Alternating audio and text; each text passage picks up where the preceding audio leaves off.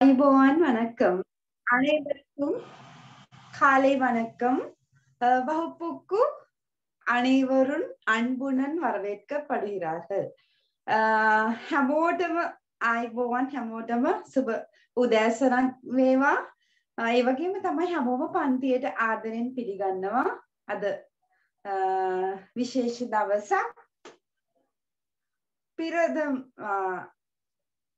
சுதந்திர தினம் இனிய சுதந்திர தினம் நல்வாழ்த்துக்கள் හැමෝටම සුබ නිදහස් දිනයක් වේවා කියලා ප්‍රාර්ථනා කරනවා නිවාඩු දවසේ ඔයාලගේ අරමුණු වලට නිවාඩුවක් දෙන්නේ නැතිව ඔයාලගේ අරමුණු වෙනුවෙන් ඔයාලගේ ගමන යන්න සූදානම් වෙලා නිවාඩු දවසෙත් අද මාත් එක්ක සම්බන්ධ වුණ හැමෝම ඔන්න ආදරෙන් පන්තියට පිළිගන්නවා ඔයාලට නිවාඩු දුන්නට ඔයාගේ අරමුණු වලට නිවාඩු දෙන්න එපා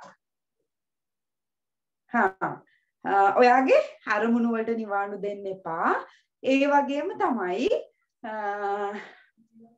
ඔයාගේ ගමන ඔයා යන්න ඔයාගේ ගමන ඔයා යන්න කවුරු නිවාඩු ගත්තත් ඔයා නිවාඩු ගන්න එපා මොකද ඔයාගේ අරමුණ ඔයාට මිස් වෙනවා එතකොට අද විශේෂ දවසේ අපි දැන් දවස් ගණනාවකට කලින් අපි ආරම්භ කරා විශේෂ වැඩසටහනක් මොකක්ද දෙමළ අමාරුයි කියන දෙමළ ලේසියෙන් කියවන්නයි ඉගෙන ගන්නයි කියවන්නයි ලියන්නයි අපි කොහොමද සරලවම කරන්නේ ලියන්නේ කියලා ආරම්භ කරන්න අපි ආරම්භ කරා අපි දවස් දෙකක් වෙනවා දැන් වැඩසටහන ආරම්භ කරලා ඒ කියන්නේ අපි කලින් දවස් දෙකක් කරා අද තමයි අවසාන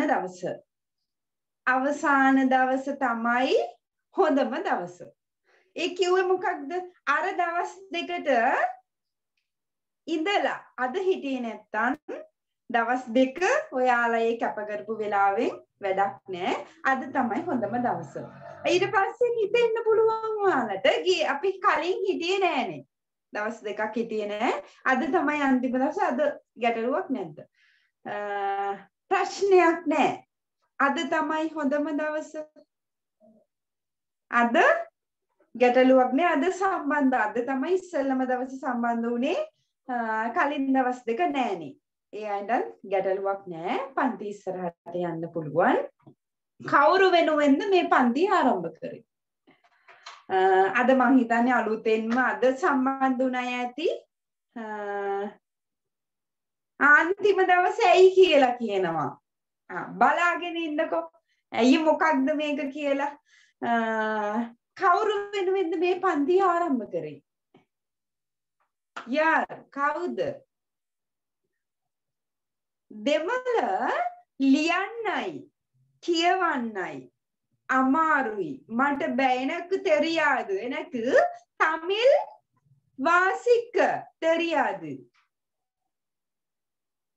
எழுத தெரியாது முடியாது බෑ කියපු අය වෙනුවෙන් දෙමළ ඔයාට පුළුවන් මට පුළුවන් இப்ப எனக்கு முடியும் இப்ப தமிழ் வாசிக்க முடியும் අන්නේ තැනට ඔයාලව හැමෝම ගේන්න ඒ අයට උදව්වක් වශයෙන් තමයි මේ සම්මන්ත්‍රණ මාලාව ආරම්භ කරේ අපි පළවෙනි දවසේ කරා ළමයි බොහෝ පිරිසක් සම්බන්ධ වුණා පළවෙනි දවසේ අපි ආරම්භක සම්මන්ත්‍රණයේ විදිහෙන්ද ආරම්භ කරේ දෙමළ ඉස්සෙල්ලම කොහොමද අකුරු ලියන්නේ කියලා සරලවම කොහොමද මතක තියාගන්නේ අපි මතකයිනේ කෙටි ක්‍රම ඉරි කෑලි 6යි අකුරු 6යි මතකද කරා මතක තියාගන්න විදිහ දෙමළ භාෂාවයි සිංහල භාෂාවයි කියන දෙකම අපි ඒ කියන්නේ මේ භාෂා දෙක අරන් දෙකේ තියෙන වෙනස්කම් අනුව තමයි ඉගෙන ගත්තේ සිංහල භාෂාවේ නම් හෝඩිය අකුරු දිහා බලපුවම ඇයි අපිට අකුරු වැදගත් වෙන්නේ කියලා අපි බැලුවා අකුරු වැදගත් වෙන්නේ ලේඛන භාෂාවටනේ ඒ කියන්නේ ලිඛිත භාෂාවට සිංහල මව්භාෂක වෙන ඔයාලට මං හිතන්නේ සිංහල තමයි ඔක්කොම ඇත්තේ මුස්ලිම් කීප දෙනෙකුත් ඇති මං හිතන විදිහට අපි හැමෝටම අපි හිතමුකෝ මව්භාෂාව සිංහල අයගේ හෝඩිය ගැන අමුතුවෙන් සිංහල අයට කියලා දෙන්න ඕනේ නෑනේ දෙමළ නේ අපි ඉගෙන ගන්න අපි සෙකන්ඩ් ලැන්ග්වේජ් එක අපේ දෙමළ අනිවාර්යයෙන් ඔයාලා දන්නවා මේ වෙනකොට 2017 චක්‍ර ලේඛන යටතේ දෙමළ භාෂාව අනිවාර්ය භාෂාවක් කරලා තියෙන්නේ ඉතින් ඒ නිසා ඒක දැනටමත් දන්නේ නැත්නම් සමහරට ඔයාලගේ අම්මලා දැන් රාජ්‍ය සේවයේ ඉන්නවනම් දැන් මහලා බලන්න මම කියන්නේ බොරුද කියලා අනිවාර්ය විෂයක් එයාලා දැනටත් ඉගෙන ගන්නවා දැනටත් ඉගෙන ගන්නවා නම් රැකියාවකටත් ගිහිල්ලා ඉගෙන ගන්නවා නම් කොයිතරම්නම් මේ භාෂාව වැදගත් වෙන්න ඇතිද ඔයාලා මේක සාමාන්‍ය දෙයක් කියලා අතහැරලා දැම්මද ඊට පස්සේ දෙමළ භාෂාවේ සිංහල භාෂාවේ හෝඩි දෙක අපි බැලුවානේ සිංහල භාෂාවේ නම් එක ශබ්දයකට එක අකුරක් ගානේ තියෙනවා එක රූපයක් තියෙනවා அதனால் தமிழில் இல்ல දෙමළ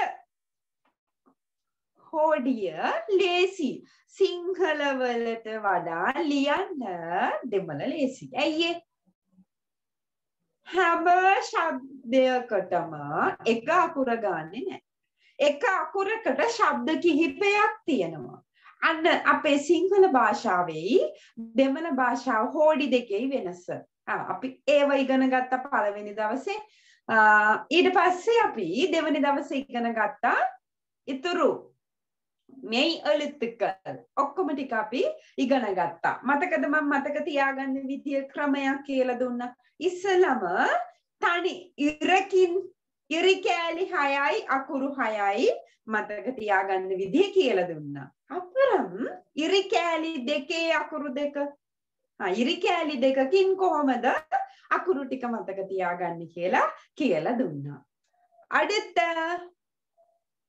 අකුරු සෙට් එකක් මතක තියාගන්න හැටි කියලා දුන්නා ඒ අකුරු සෙට් එක කාටද මතක කසට තපර යන්නන නමන ගංජන් මතක දේ ටික හිටපු අය කියන්න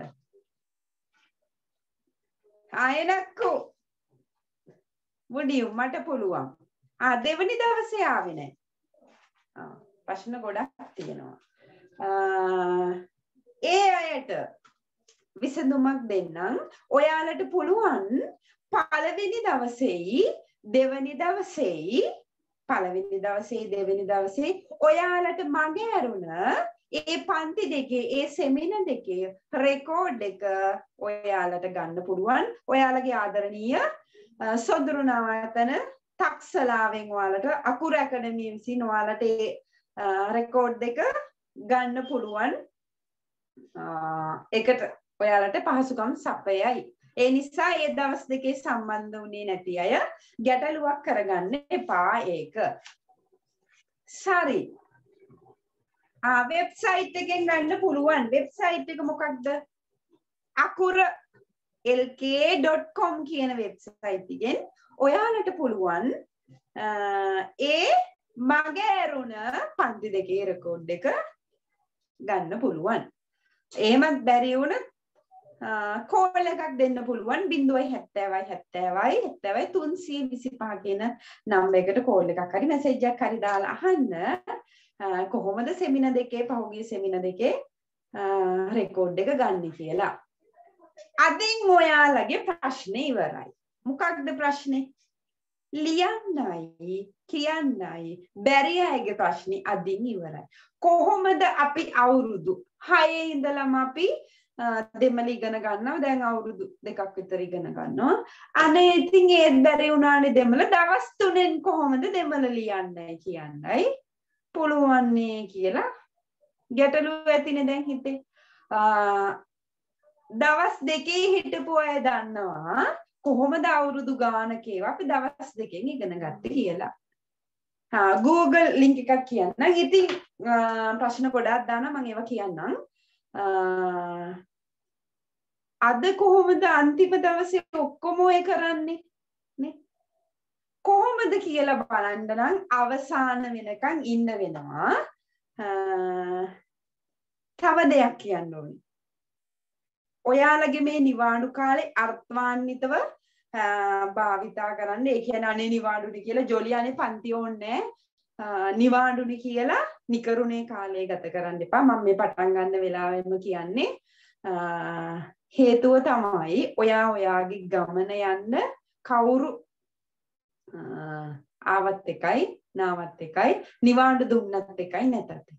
හේතුව කියන්නම් මම පහොයාලගේ ආදරණීය නංගිලා මල්ලිලා ලියන්න ඇති පහුගිය දවස් ටිකේ ශිෂ්‍යත්ව විභාගෙ තිබුණා පේපරේ ලේසි වුණාද අමාරු වුණාද ගැටලු වුණාද කියලා ඔයාලා දැනටම දන්නවා ඇති Facebook කරහා ඔයා නොයෙක් මේ මාධ්‍ය වලින් ඔයාලට ඒක දැනෙන්න ඇති ලේසි වුණාද අමාරු වුණාද කොරෝනා තිබ්බ නිවාඩු තිබ්බ කියලා ලේසි පේපරයක් දුන්නද නෑ නේ ඒ නිසා හැමෝටම කියන්නේ ඔයාගේ ගමන යන්න නිවාඩු දුන්නත් එකයි නැත්ත් එකයි නිවාඩු දුන්නා කියලා පේපර් ලේසි වෙන්නේවත් ඔයාගේ ගමන ලේසි වෙන්නේවත් නැහැ.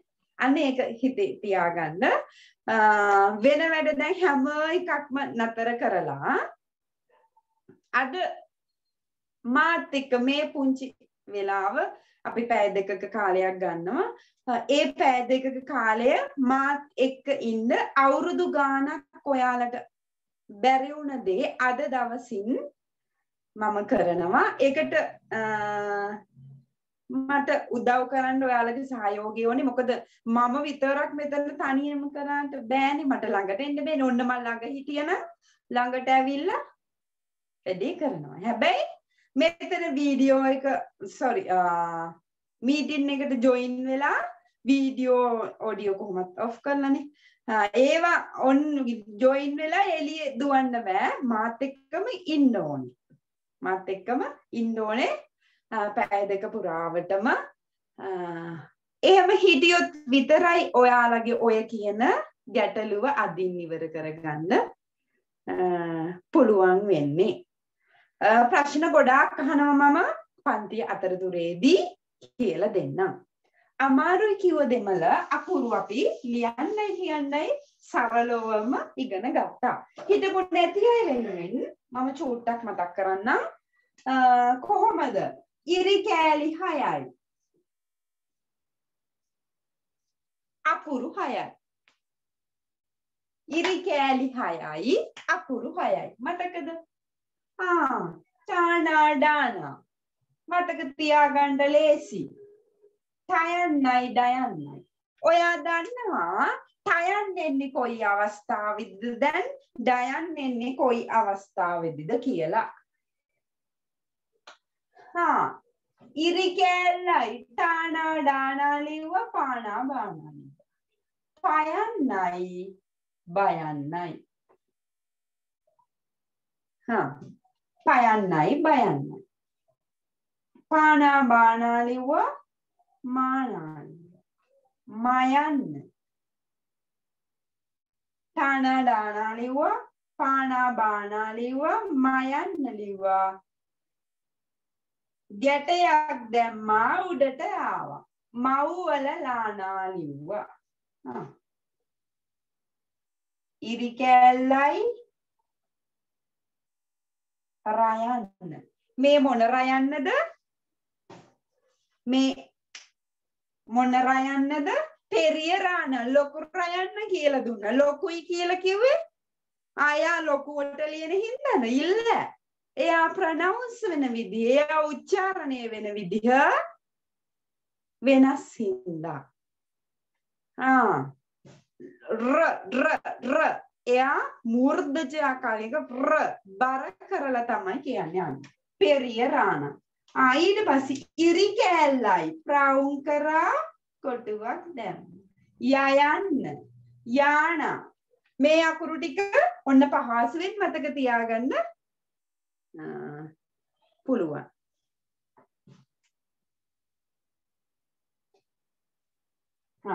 ඔව්. ඔන්න ඔය ටික අපි කරා. ඊළඟට මතකද අකුරු දෙකේ ටික අකුරු දෙකයි. sorry ඉරි කෑලි දෙකයි.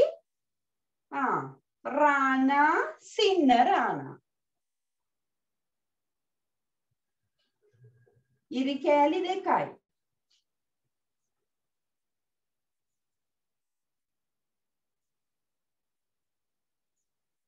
ඔය විදිහට අපි අකුරු ගොඩාක් ඉගෙන ගත්තා නේ. ගොඩාක් කීයක් විතර ඉගෙන ගත්තද අපි අකුරු? කියන්නකෝ බලන්න. කසට තපර මතකද ඒ ටික? ආයෙ ටික ලියමු අපි මතක් වෙන්න ආපහු. ඔය මම මේ කියලා දුන්නේ ඔයාලට අමතක වෙනවනේ අකුරු. ඒ අමතක වෙන අකුරු ටිකක් ලේසියෙන් මතක තියාගන්න විදිහ තමයි කියලා දුන්නේ.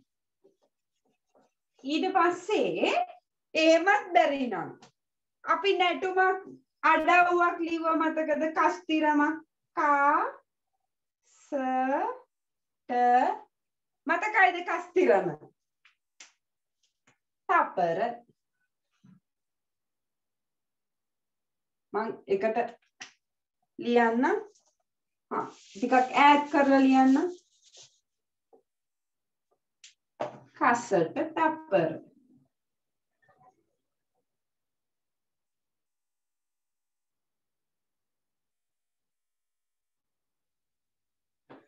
ඉතුරු ටික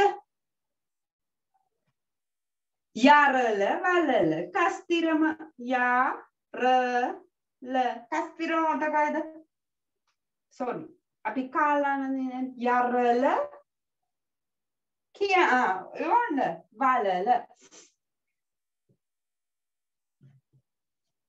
යරල වලල. මෙතන මේ ගැටේ ඥන නමන ඥ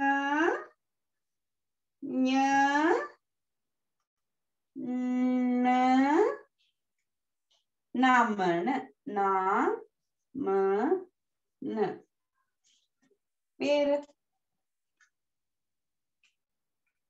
හරිනේ. ඔන්න අකුරු ටික. කසට තපර යරල වලල ඥන නමන. ඔන්න ඔය අකුරු ටික විතරයි අපි ඕනේ නම් ගිය සතිය අපි ලියාගත්තා. ඕනේ නම් ලියා ගන්න පුළුවන්. ඕනේ නම් ලියා ගන්න පුළුවන්. කැමති නම් ලියා ගන්න. මේක අපි කටපාඩම් කරත් නෑ. 3 පාරයි කිව්වේ මතක හිටියානේ. කසට තපර යරල වලල ඥන නමන. නේ ගිය සතියේ අපි ඉගෙන ගත්තේ මං හිතන්නේ පොය දවසේ ගිය මාසේ ඊට කලින් මං හිතන්නේ තයි පොංගල් දවසේ තමයි අපි පළවෙනි දවසම එදා ඉගෙන ගත්ත දවසේ මට කිව්වා ගොඩාක් අය ගෙදර ඇවිද්දේ හෙට මෙහෙට ඕක කියා නේ. කසට තපර යරල වලල ගඤ්ඤන නමන ගඤ්ඤන නමන. යරල වලල ලේසිනේ. යරල වලල ලයන්න මේ මව්වල ලා නෑ. ඥන නමන මට ටිකක් සනීප නෑ. හෙම්බිරිස්සාවත් එක්ක තියෙන්නේ. ඉතින් කොහොමද මේක 9න් තමයි මේ නාසික් කියන්නේ මේ ඥන නමන නාසික් යකුරු හින්දා මට නම් ඒක අද ටිකක් වෙනදට වඩා හොඳට උච්චාරණය වෙනවා. මේක යරල වලල කසට තපර ඥන නමන ඥන නමන යරල වලල කසට තපර කසට තපර යරල වලල ඥන නමන.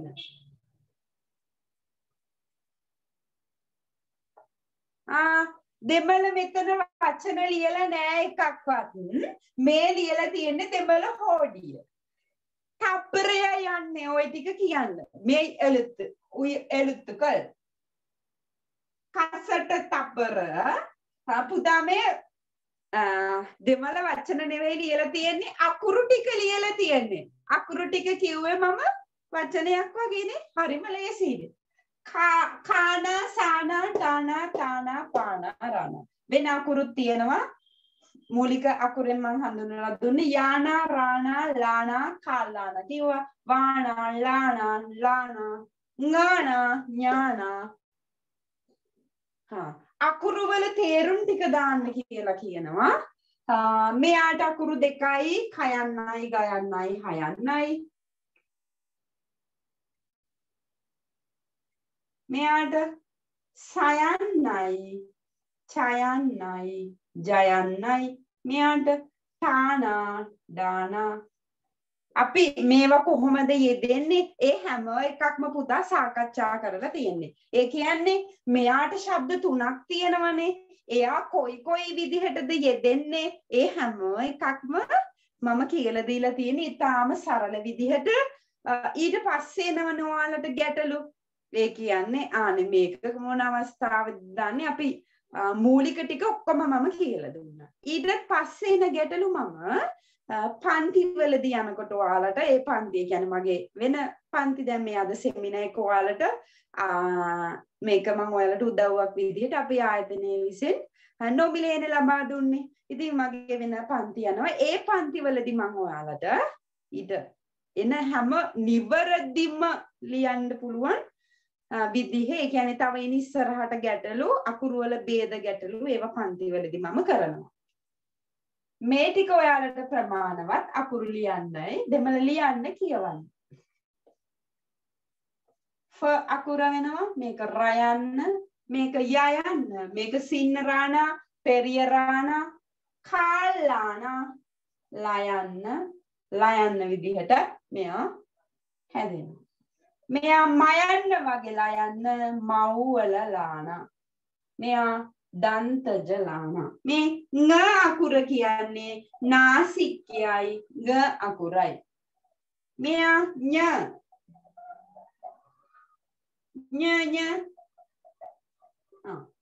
මෙයා මූර්ධජ නානා මූණ සුල්ලි නානා සුලි තුනයි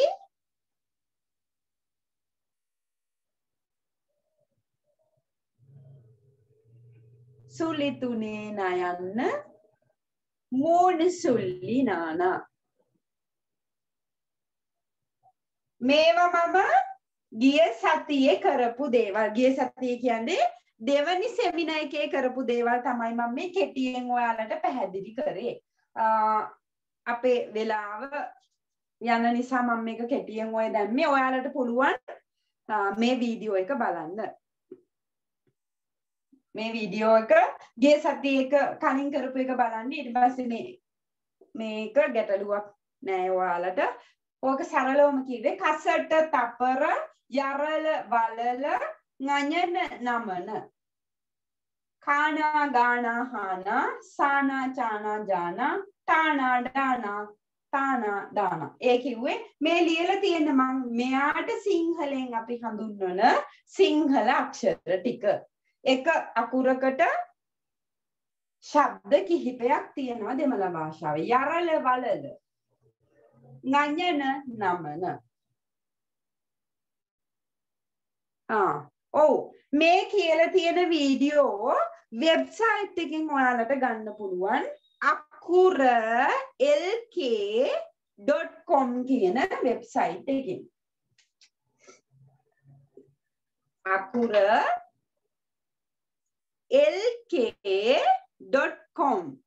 කියන වෙබ් page එකෙන් ඔයාලට වෙබ්සයිට් එකකින් ඔයාලට ඒ පහුගිය සෙමිනාර් දෙකේ රෙකෝඩ් දෙක ගන්න පුළුවන්.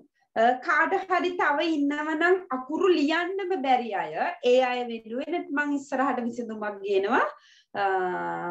ඒ විසඳුම ඒක ඊළඟ සතියේ විතර ඔයාලට මේ නිවාඩු කාලයේදී කොහොමද දවසට මම දන්වනවා. ලියන්නම බැරි අය ඉන්නවනම් එයාලටත් නම් අපි දවස් 4ක් ගන්නවා මම ඒ අය වෙනුවෙන් මම එයාලටත් විසඳුමක් ගෙනාවා. තාම මේක ක්‍රියාත්මක කරේ නෑ ඉදිරියේදී ඒ අය වෙනුවෙන්ත් මම ඔන්න ඒ දේ කරනවා ඔයාලට නොමිලේ මේකක් ගන්න පුළුවන් ඒ කවුරු වෙනුවෙන්ද දෙමළ ලියන්නත් බෑ කියන්නත් බෑ තාම මොකුත් අකුර හැඩේ දන්නෙත් නෑ අන්න ඒ අය වෙනුවෙනුත් විසඳුමක් තියෙනවා. තාම ක්‍රියාත්මක කරේ නෑ. ඒකට සූදානම් වෙලා ඉන්න. හැබැයි අද පන්තියේ ඇත්නම් ගැටලුවක් නෑනේ. මම ඔන්න ගිය සතියේ ගිය සෙමිනාර් එකේ ටික තමයි මතක් කරේ ඔය. දැන් ප්‍රශ්නයක් තියෙනවානේ. ප්‍රශ්න ගොඩායි මම ඔය ටික බලලා පිළිතුරු දෙන්නම් ඒවට. අනේ ටීචර් අපි උයරෙලෙත්තක සරාකුරු ටික ඉගෙන ගත්තේ නෑනේ. බලමු ඒක කොහොමද ඉගෙන ගන්න කියලා අද. සරියා. සරාකුරු ටික ඉගෙන ගත්තේ නෑනේ. නේ. බලමු කොහොමද කියලා. දැන් අපි ඊට පස්සේ අකුරු ටික ඉවරයිනේ අපේ සරාකුරු ටික අද ඉගෙන ගන්නවා. හැබැයි ඔයාලට දැනෙන්නේ නෑ ඉගෙන ගත්තා කියලා. හැබැයි 6 වසරේදී නම් මතකයිනේ පන්ති පටන් ගත්ත දවසේම 6 වසරේ පොත පටන් ගත්ත දවසේම ආනා අවන්නා ඊනා ඊවන්නා ටීචර් කිව්වා ලියාගෙන ඉන්න කියලා. ඒ අකුරු ටික අද ඔයාලා දන්නේ නැතිව ඉගෙන ගන්නවා. පන්ති ඉවර වෙනකන් බලන් ඉන්නකෝ. අද යන්නේ අපි කොහොමද මේ අකුරු වලට පිල්ලම් භාවිතා කරන්නේ කියලා. ඒ වගේම තමයි මතක හිටින්නේ කොහොමද, අකුරු එකතු කරන්නේ කොහොමද, අකුරු අමුණන්නේ කොහොමද කියලා අද කියලා දෙනවා. අද තමයි අකුරු අමුණන පන්තිය. අපි ගිය දවස් ටිකේම කරේ අකුරු හඳුනාගත්තා. එයාලගේ ගැටලු මොනවද කියලා හඳුනාගත්තා. අද තමයි මේ අකුරු අමුණන පන්තිය. ඒක තමයි අද මං කිව්වේ අද තමයි හොඳම දවස කියලා. පිල්ලම් භාවිතය අපි හිතපු නැති අය වෙනුනොත් උදව් කරන්න එපා. අපි මේ වෙනකන් හිටපු අය සටහන ලියාගෙන යන්නේ. ඒක මං කිව්වා වෙනම පොතක් තියාගන්න කියලා. ඒක ඇති දැන් ඔයාලා ළඟ. 3 වෙනි දවසේ අද අපි දැන් ඉඳලා සටහන කරගෙන යමු. මම බලන්න කීප දෙනෙක්ම ගොඩාක් අය ඉල්ලීමක් කරා අපිට සටහනක් ගන්න බැරි වෙයිද කියලා. මම ඒ වෙනුවෙන් ඔයාලට මොනවා හරි දෙයක් කරන්නම්. මොනවා හරි කරන්න පුළුවන්ද? නිබන්ධනයක් හරි ගන්න මොනවා හරි දෙයක් මම ඒ වෙනුවෙන් කරන්නම්. ඒක ඉදිරියේදී දන්වන්නම්. එතකොට ගැටලුවකුත් නැති වෙයි ඔයාලට. ඔයාලා හිටපු නැති අය දවස් දෙකේ රෙකෝඩ් එක අනිවාර්යෙන්ම බලන්න. ඒ බලලා තේරුනේ නැත්තම් ඒකටත් මම විසඳුමක් ගේනවා. ගේ විසඳුම ගේනකන් ඉන්න එපා අද දවසේ ඉන්න. අද ලියාගමු අපි පිල්ලම් භාවිතය. පිලි භාවිතය.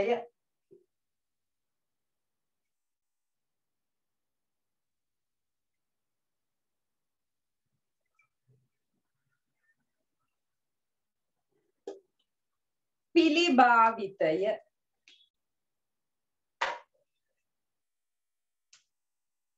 හරිම ලේසි. මේ වෙනකොට මගේ එකේ දෙකේ ඉන්න මගේ පොඩි පන්තිවල ළමයි දෙමළ මම කියනකොට ලියනවා. දෙමළෙන් ලියනවා. ඔය එයාලට පුළුවන් නම් ඔයාලට බැරි වෙන දෙයක් නෑනේ නේ. ඔයාලට අනිවාර්යයෙන්ම පුළුවන්. உங்களுக்கு நல்லாய் முடியும். ඔයාලට හොඳට පුළුවන්. විශ්වාසය තියාගන්න ඔයාලට පුළුවන් කියලා. පළවෙනි පිල්ලම අපි ඉගෙන ගත්තා. මොකද්ද? මුත්‍රුපුල්ලි. සිංහල භාෂාවේ ව්‍යංජන අකුරකට උඩින් ඇවිල්ලා රැහෙන කොඩිය හිට ගන්නවනේ. රැහැනයි කොඩියයි හිට ගන්නවා. රැහැන ලියන්නේ මට නම් මෙන්න මෙහෙම තමයි පුරුදු. ඒක නිවරදිව එහෙම නෙවෙයි ලියන්නේ. ඒක මට ඒ විදිහටම තමයි පුරුදු.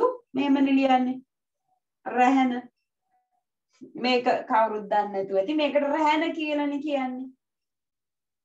ඕක ලස්සන නිවරදිව මෙන්න මෙහෙමනේ ලියන්නේ. ඒක මට කොච්චර කරත් මේ විදිහම තමයි ලියන්නේ. මේකට කියනවානේ කොඩිය කියලා. හල් කිරීම කියලා කියනවා.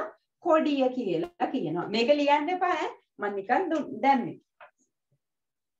මෙන්න මේ දෙන්නම වෙනුවට දෙමළ භාෂාවේ ව්‍යංජන අකුරකට மெய் எழுத்துக்கள் උඩින් චුට්ටක් උඩින්. සිංහල භාෂාවේ කොහොමද මෙයා ඇවිල්ලා හිටගත්තේ? අනේ බෑ මට තනියම ඉන්න. ඔයා ළඟටම එනවා. එයා ළඟටම ආවා. එයාත් එක්කමයි.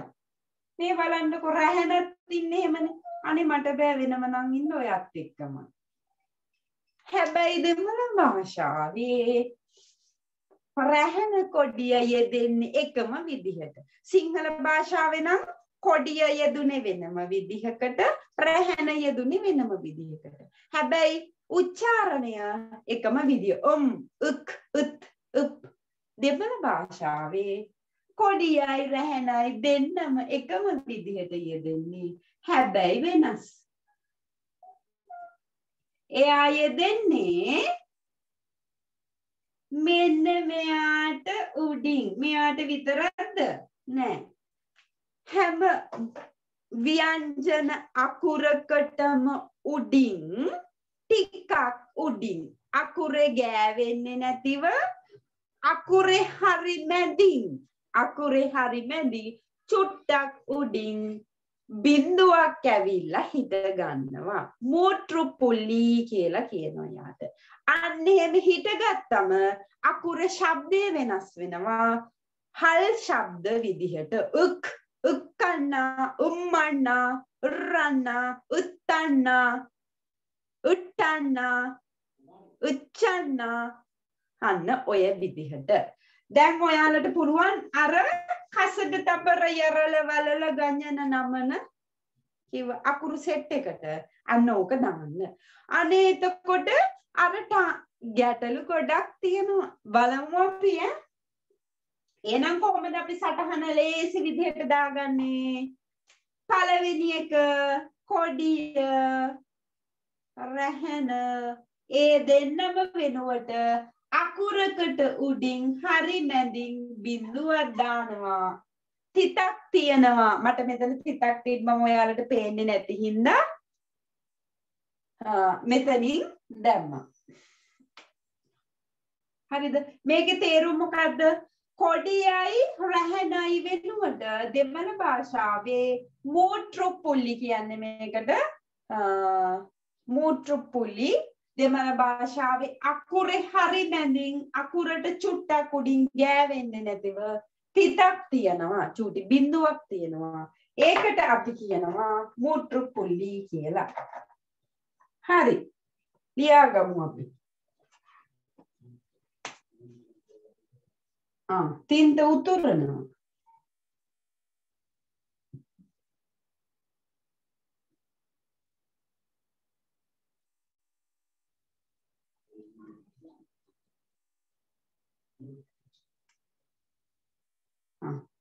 දෙකක් ලියලා නේම.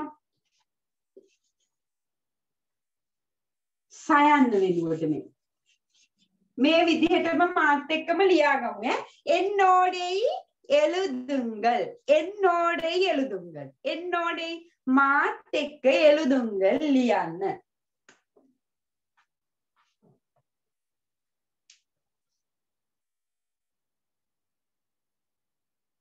කස ට තා ප ර. ඉස්සෙල්ලම ඔය පේලිය. මෙයාගේ හල් අක්ෂරේ කොහොමද අපි දාන්නේ? දැන් මේ ලියුවේ மெய் எழுத்துக்கள்නේ. ව්‍යංජන අකුරනේ. උයර් මෙල් எழுத்துக்கள். ව්‍යංජන අකුර කොහොමද? හල් අක්ෂරේ කොහොමද මෙයාගේ යොදන්නේ? අකුරේ හරි මැදින් අකුරට චුට්ටක් උඩින් මුට්ටුපුලි හල් කිරීම දානවා. මෙන්න මේ විදිහට. සරියා ඒ විදිහට දාන්න. හොඳට මතක තියාගන්න හල් කිරීම දාන්නේ අකුරේ ගෑවෙන්නේ නැතිව අකුරට චුට්ටක් උඩින් හරි මැදින්. මෙයාගේ ශබ්දය වෙනස් වෙනවා. උක්කන්නා, උච්චන්නා, උට්ටන්නා, උත්තන්නා, උප්පන්න, උත්‍රන්නා. දැන් ගැටලුවක් එනවා ටීචර්. මෙයාට ශබ්ද 3ක් තිබ්බනේ. ඇයි එහෙනම් මෙයාට උක්කන්නා කියලා කියන්නේ? මෙයාට ශබ්ද 3ක් තිබ්බා. එයාට උච් විතරක් කියන්නේ. ඇයි මෙයාට ශබ්ද 2ක් තිබිලා? ඇයි එයාට උච් විතරක් කියන්නේ? විශේෂත්වයක් තියෙනවා. එකම අකුරට ශබ්ද කිහිපයක් තිබුණට එකම අකුරට ශබ්ද කිහිපයක් තිබුණට මෙන්න මෙයාට කායන්න, ගයන්න, හයන්න ශබ්ද 3ක් තිබුණට මෙයාගේ හල් ශබ්දය උක්කන්නා විතරයි. අල් කයන්න විතරයි. හල් ශබ්දය උක්. මෙයාට අකුරු 3ක් තිබුණට හල් ශබ්දය උච්. මෙයාට අකුරු 2ක් තානා ඩාන. හල් ශබ්දය උට්. මෙයාට අකුරු 2ක් තිබුණට හල් ශබ්දය උත්. මෙයාට හල් ශබ්දය උබ්. මෙයාගේ උට් උට් උට්. ඒක ලියන්න යුට්.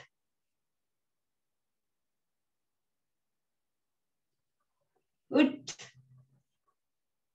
ඔය විදිහට ඒක ප්‍රනවුන්ස් වෙන්නේ උර් කියලා නෙවෙයි උට් උට් උට් කියලා. පට් ට්‍රී පට්.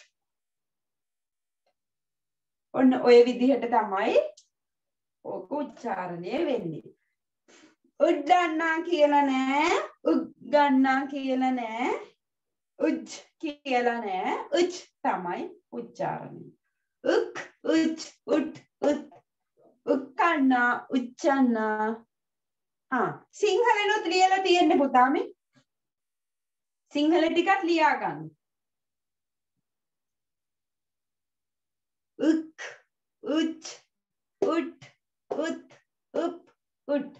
උක්කන්නා උච්චන්නා උට්ටන්නා උත්තන්නා උප්පන්නා යුට්ටන්නා. සරි. அடுத்த ඔන්න කසට තප්පර මේ විදිහටම ලියා ගන්න ලේසි. යරල වලල යා ර ල.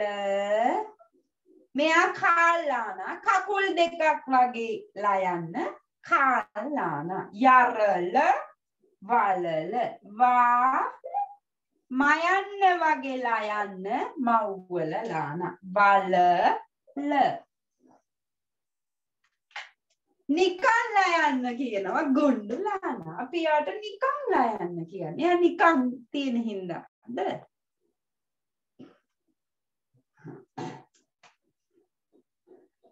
මෙයා අල්යයන් යු. සිංහල භාෂාවේ අයි අල්යයන්නක් තියෙනවද? අපි මෙහෙම මේ අයි යා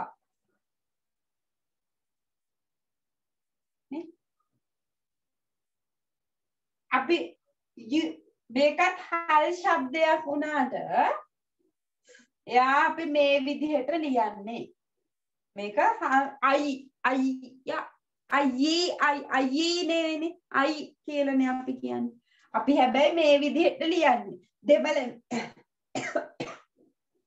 sorry මේ වගේ ඒවා ලියනකොට පැටලෙනවා.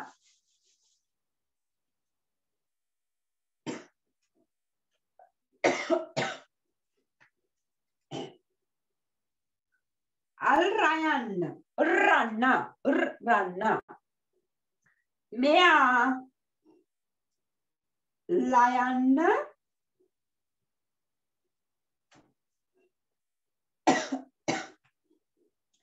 දෙමළ භාෂාවේ මූර්ධජ අකුරක් නැති වුණාට දෙමළ භාෂාවේ මේ අකුර අපිට වෙන විදිහකට හඳුන්වන්න නැති නිසා තමයි මේ විදිහට දැම්මේ මම. සිංහල භාෂාවේ නම් මෙහෙම මූර්ධජ ලයන්නට හල් අකුරක් නැහැ.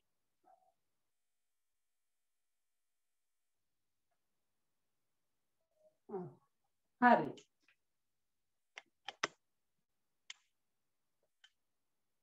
සරියා.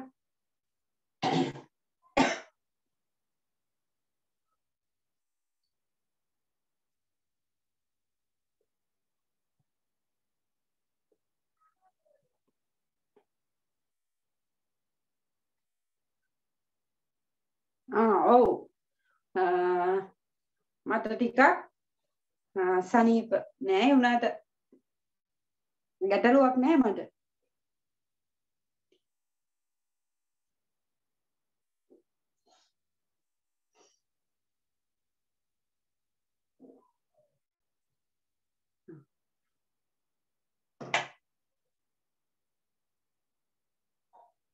මේ අකුර පුතා සිංහල භාෂාවේ මෙතන මුට්ටුපුලි දාන්න මේ ටිකට මුට්ටුපුලි දාන්න.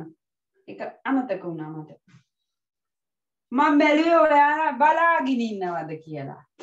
බලාගෙන ඉඳලා මට කියයිද කියලා. බලාගෙන ඉඳලා මට කියයිද කියලා අඩුපාඩුව. මේ මුට්ටුපුලිය දැම්මා, හල් කිරීම දැම්මා. හල් ශබ්දය ආවා. මේ විදියට වෙනස් වුණා.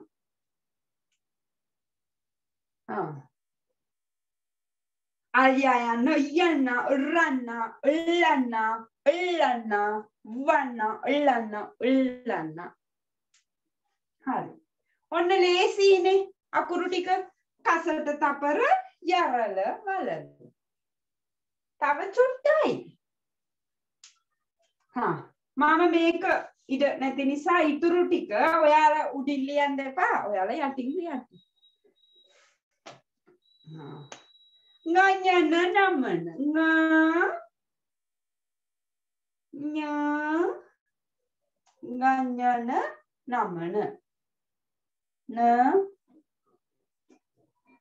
na ma na nganyana namana mea sanyaka මුට්ටුපුලිය දැම්ම. අකුරේ හරි මැදින් අකුරේ ගෑවෙන්නේ නැතිව දෙන්න තරහ වෙලා. තරහ වුණාම චුට්ටක් ඈත්ින් ඉන්නේ.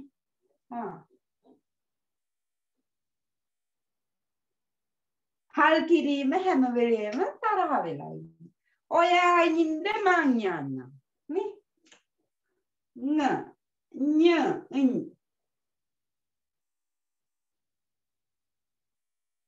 ඒක ඒ විදිහමයි තියෙන්නේ.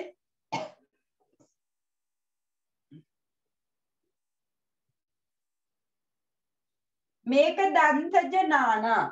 ඔයාලා දන්නවා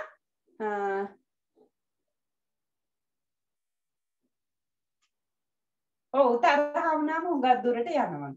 එච්චරක් දුරට යන්නේ නැහැ. ගොඩක් තරහ වෙලා නැහැ. චුට්ටක් තරහ වෙලා තියෙනවා. පොඩි දෙයකට මෙයා ඔයාලා දන්නවා මෙයා යෙදෙන්නේ වචනයක බොහෝ දුරට මුලට මේ නයන්න වචනයක මුලට තමයි යෙදෙන්නේ. මන්න අල්මයන්න උන්නන්න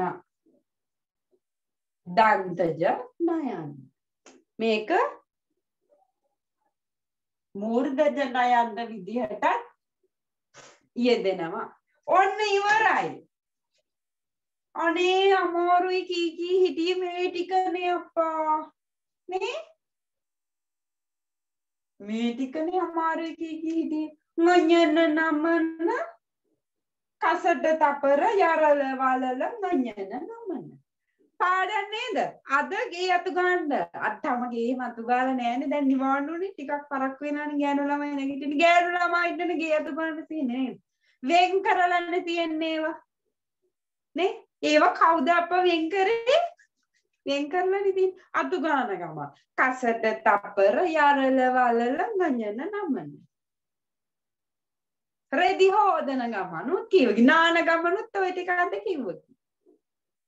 අමතක වෙන්නේ නැහැ.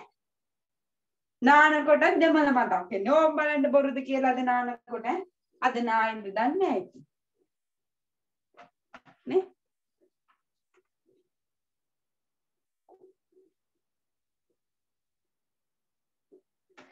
ඇයි එක දෙමළ අකුරකට සිංහල ශබ්ද කිහිපයක් තියෙන්නේ ඇයි කියලා අහනවා.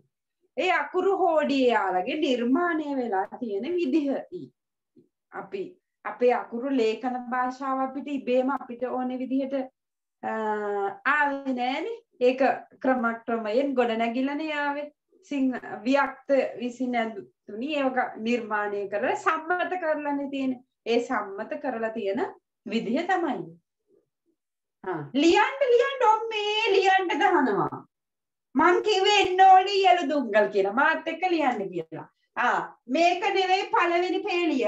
මේක පළවෙනි පේලිය. මේක දෙවෙනි පේලිය. තුන්වෙනි පේලිය. කස්තිරමේ. අඩව්වක් නේ අපි කියව මේකට. අඩව්වද කස්තිරමද මේ? මම එච්චර දන්නේ නැහැ. ලිව්වා. කසට තපර යරල වලල ගජන නම්. හරිනේ.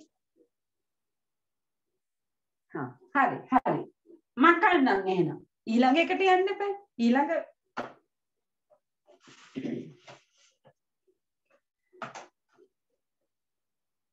මෙයා ඔක්කොම ලියලා ඉවරයි.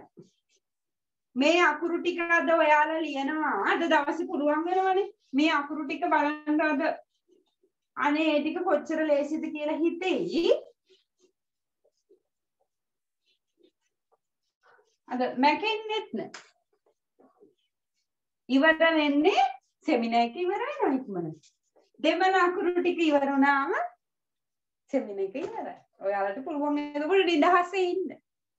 සුදන්දිර දිනම් නිදහස් දිනය. නිදහස් දිනයට සුබ පැතුවද නේ? පස්සේ කියන්නම්කෝ ඒක. ඔන්න යනවා ඇලපිල්ල. ඕමන ලියන්නේනේ. දෙවනි එක ඇලපිල්ල. දෙමළෙන් කොහොමද ලේසි? ඇලපිල්ල කොහොමද සිංහල භාෂාවේ දෙන්නේ?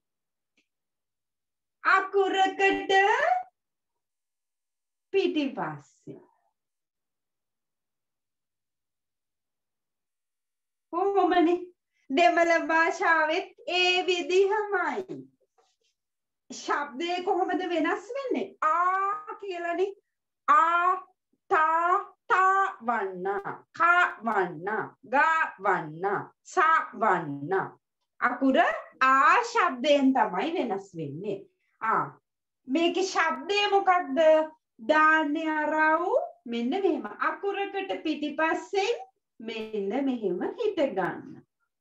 අකුරට පිටිපස්සෙන්. අකුරේ තරමට තමයි මෙයා ලියන්නේ. පොඩි අකුරක් නම් මෙයා මේ තරම් ලොකුට ලියන්නේ නැහැ. අකුරේ තරමට. ඒ වගේම තමයි මෙන්න මේ දෙන්න එක උස. මෙන්න මෙයා මේ ඉරි කෑලි තුන එක උස. ශබ්දය මොකක්ද? කොහොමද ශබ්ද වෙන්නේ? ආ කියලා. ආ ශබ්දය. එකතු වෙලා තියෙන්නේ ආවන්න. ඒ කිව්වේ අර හල් ශබ්දයට අපි ඉගෙන ගත්තනේ හල් ශබ්ද ගොඩක්. උග්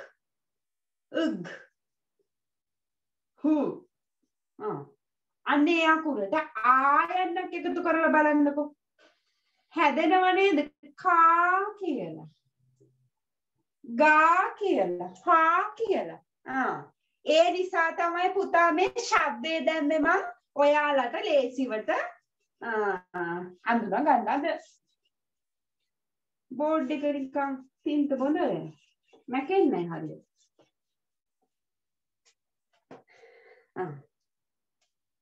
තේරුණා නේද? ඔයාලට මේ සරල විදිහටම ආවන්න ලියන්න දන්නවනේ. එකේ දෙකේදී තුනේදී පහට වෙනකන් ලියනවා. 6 වසරේදී ලියන හින්දා ওই විදිහටම දැම්මේ. මොකද්ද? අරව් කියලා කියනවා ඇලපිල්ලට. සිංහල භාෂාවේ මෙන්න මෙහෙම අකුරට පිටිපස්සෙන් යොදනවා. දෙමළ භාෂාවෙත් අරව් අකුරට පිටිපස්සෙන් යොදන්නේ. ශබ්දය වෙනස් වෙනවා. ආ විදිහට.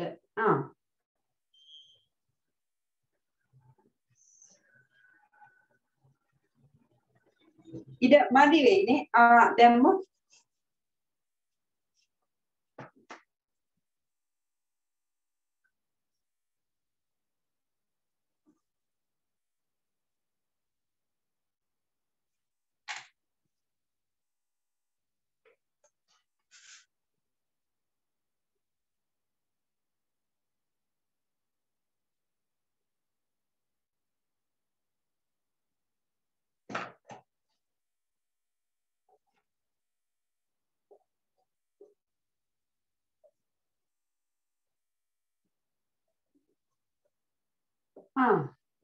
කොහොමද අරවකද වෙන්නේ අකුරට පිටිපස්සෙන්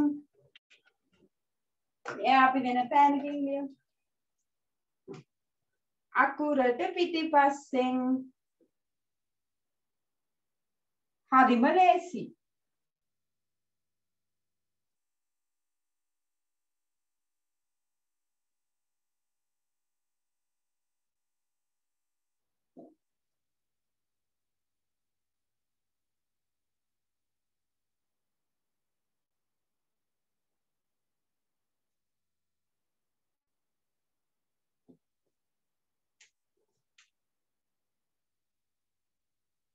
හරිම ලේසියිනේ ඇලපිල්ලට දෙමළෙන් කියනවා අරව් කියලා අරව් ඒකත් ඕනේ නම් ලියා ගන්න අරව්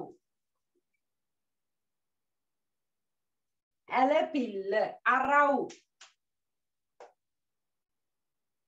හරිම ලේසියිනේ මේකට අර කිව්ව ශබ්ද තුනම එනවා කාවන්නා ගාවන්නා හාවන්නා කානා චානා ජානා සානා තුනම එනවා තානා තානා තාවන්නා ඩාවන්නා තාවන්නා දාවන්නා පාවන්නා බාවන්නා අකුරු ඒ ශබ්ද කිහිපෙම එනවා හල් අක්ෂරයේදී විතරයි වෙනස් වෙන්නේ එක අකුරක් එන්නේ හරිම ලේසියිනේ නේ ඔයාලා දැන් අර අපි එක අකුරට අර ශබ්ද කිහිපයක් ලිව්වේ ඒ තුනම ලියා ගන්න මොකක්ද මේකට කාවන්නා ගානා ඒ තුනම ලියා ගන්න මම දැම්මේ නෑ මොකද ඒක දන්නවනේ ඔයාලා ඒක ඔයාලට තියෙන වැඩක්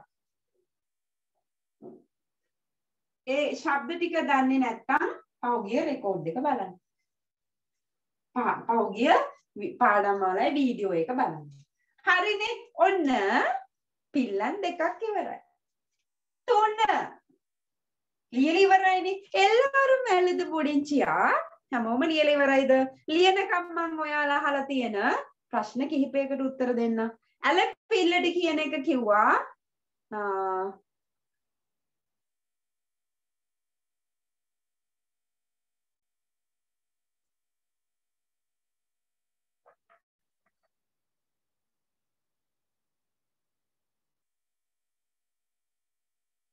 ඔව් මේ රයන්නේ මේ කැල අයින් කරලත් ලියන්න පුළුවන් හැබැයි ඔයාලට මේක පහසුවෙන් ඔය අරව එකයි පැටලෙනවනේ ඒ නිසා තමයි මම ඔය විදිහට දැම්මේ වෙන කොහොමද දිගටම පන්ති වලට සම්බන්ධ වෙන්නේ මගේ පන්ති මේ යන්නේ ඔයාලට මේක මම ඔයාලා වෙනුවෙන් අපි මේ ඔයාලගේ ආදරණීය අකුරු තාක්ෂර ඔයාලගේ අකුරු ඇකඩමිය විසින් ඔයාලට සම්බන්ධ වෙලා අපි ඔයාලා වෙනුවෙන් නිවාඩු කාලය ගත කරන ඔයාලට දෙමළ ලියන්න කියන්න බැරි අය වෙනුවෙන් කියවන්න බැරි අය වෙනුවෙන් නොමිලේ දියත් කරපු සම්මන්ත්‍රණ මාලාව තමයි මේ යන්නේ තුන්වෙනි දවස් අවසාන දවස ඊට අමතරව අකුරු ඇකඩමිය විසින් හැමදාම මම ඔයාලගේ 2022 ඔව් මේ ටික ලියන්න නව පන්ති ආරම්භ කරලා තියෙනවා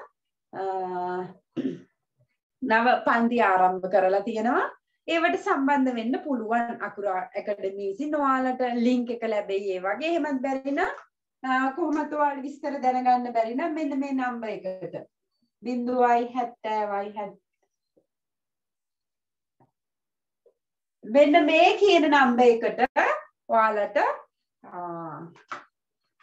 කෝල් එකක් හරි මෙසේජ් එකක් හරි දාලා ගන්න පුළුවන්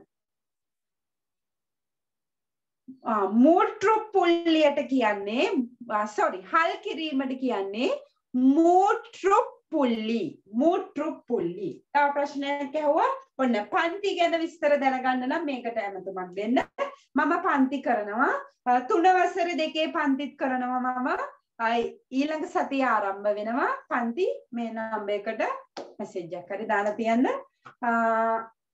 ඊළඟට හැවෙ මොකද්ද හල් කිරීමට මොකද්ද කියන්නේ කියලා හල් කිරීමට කියනවා මූත්‍රපුල්ලි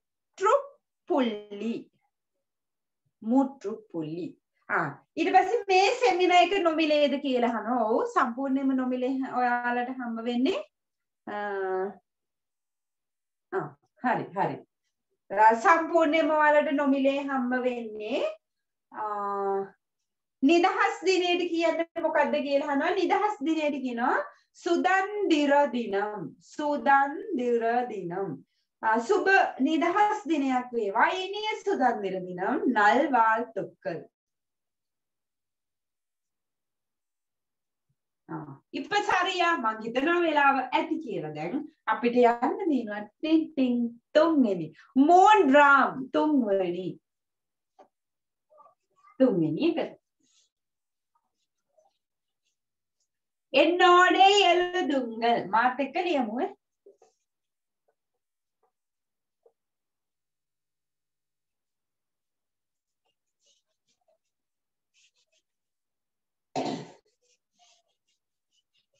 ඔන්න උඩින් නම්බර් එක තියෙනවා. ඔයාලට විස්තර බලා ගන්න. මේ නම්බර් එකට අම්මතුවක් දුන්නොත් ඔයාලට පුළුවන් පන්ති ගැන සියලු විස්තර ගන්න. තුන්වෙනි එක. ලේසි දැන් ක්‍රමක්‍රමයෙන් යනවා. ඔය දැන් අහන ප්‍රශ්න වලට මේක ලියන්න ඉඩ දුන්නම කාලේ දුන්නම කියන්නම් ඉතුරු පිළිතුරු ටික.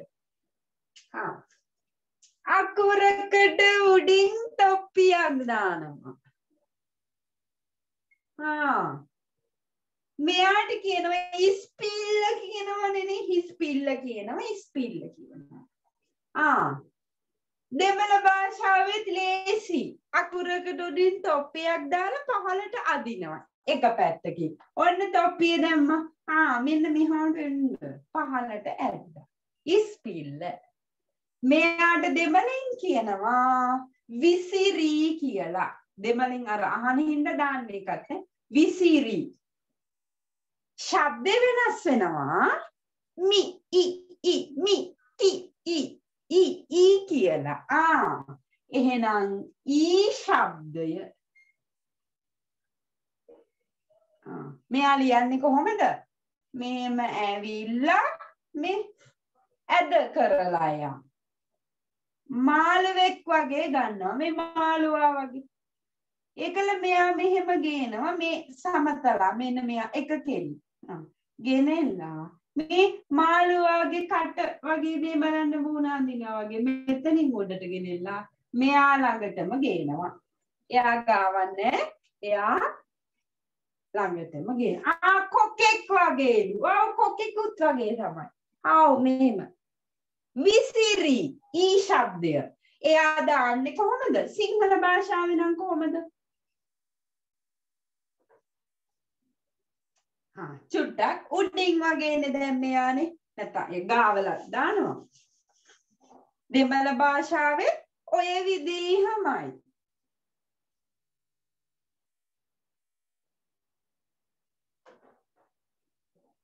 දානකොට චුට්ටක් වෙනස් වෙනවා. නිකන් අර අශ්වනට්ට වගේ නෙවෙයි කොණ්ඩේ දාලා වගේ. අර ගෑනු ළමයි අර ලස්සනට අර මෙහෙම උඩට දාලා මේ පැත්තට දාන්නේ නේ.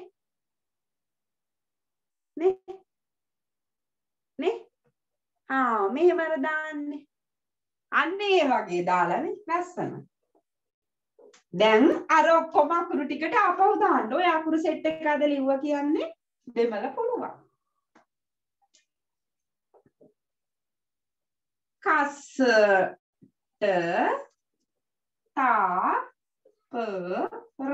දැන් මම කියන්නත් කලින් දාලා ඇති අකුරු සෙට් එක ලියලා ඇති. යරල වලල.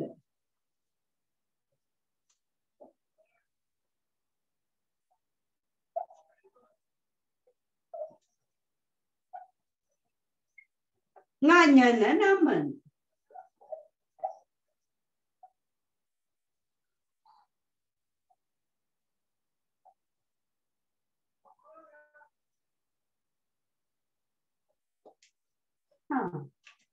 කසට තපර යවල වලල nganyana naman. මෙතන දාලා තියෙන්නේ මොකද්ද මේ? මෙයා දාපුම අකුරේ ශබ්ද ඊ විදිහට වෙනස් වෙනවා කියලා. ලා Ki, gi, hi, kina, sina, china, jina. මෙයාට දාන්නේ කොහොමද? එයාට කොහොමද දාන්නේ? දැන් මෙයා ඉන්නේ මේ විදිහනේ. එයා උසට නෙවෙයි ඉන්නේ, එයා පාත් වෙලා ඉන්නේ. පව්. දාන්නේ මෙන්න මෙතනින් මේකේ අකුරේ හරි මැදින් මෙන්න මෙහෙම ඇවිල්ලා මෙන්න මේ. අකුරේ හරි මැදින් මෙන්න මෙහෙම දානවා. මෙයා එද්දි මේ අකුරේ මේ හරියක් විතර එන්න ඕනේ.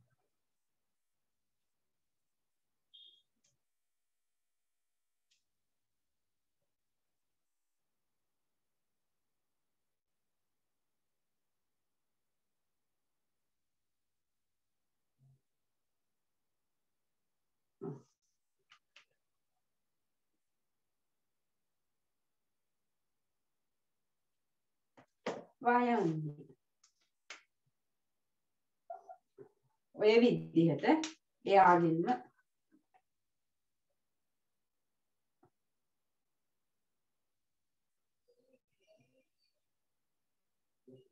මේ දෙන්නට යෙදෙන්නේ නැහනේ. ඕනේ නම් එමන් දැම්මේ. හැබැයි මේ දෙන්නට ඔය අකුරු දෙක යෙදෙන්නේ නැහැ. තින්ත පුරාම මගේ ඇඟ පුරා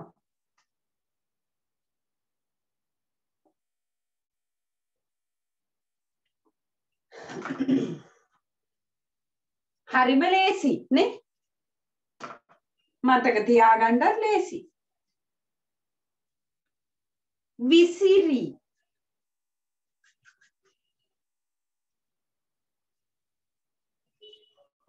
ඉපසරියා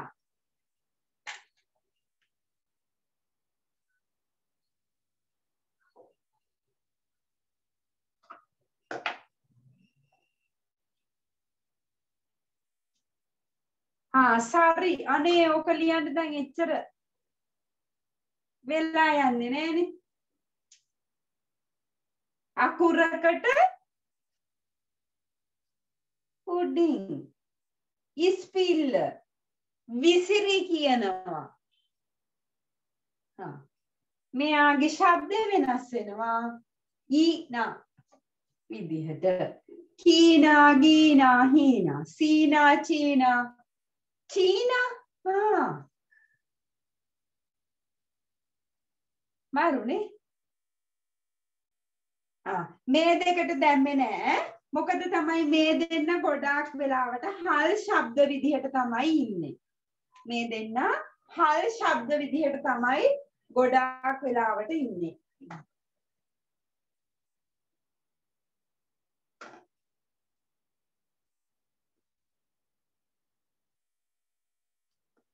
දැන් ඕනනම් ඔය වචන දෙක තුනේ වචන ටිකක් ලියන්නත් පුළුවන්. මේ නිකන් හිතලා ලියන්නකො නම.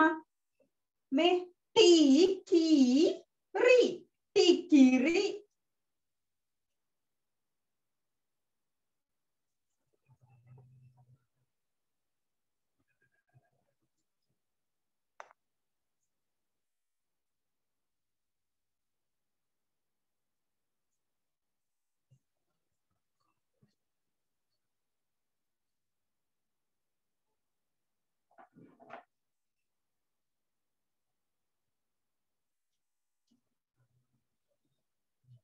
உங்களுக்கு எப்ப தெரியும்? உங்களுக்கு எப்ப தெரியுமா? உங்களுக்கு எப்ப இப்ப தெரியுமா? நல்லாய் தெரியுமா? எழுத தெரியுமா? இது எழுத தெரியுமா? ඔයාලට මේක ලියන්න තේරුණානේ. මුඩින්චියා එළුදි මුඩින්චියා එළුදි මුඩින්චියා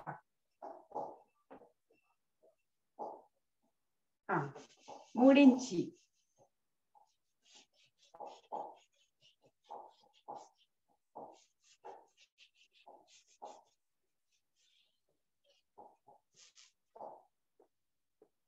සිංහල අකුරු ටික දන්නවනේ.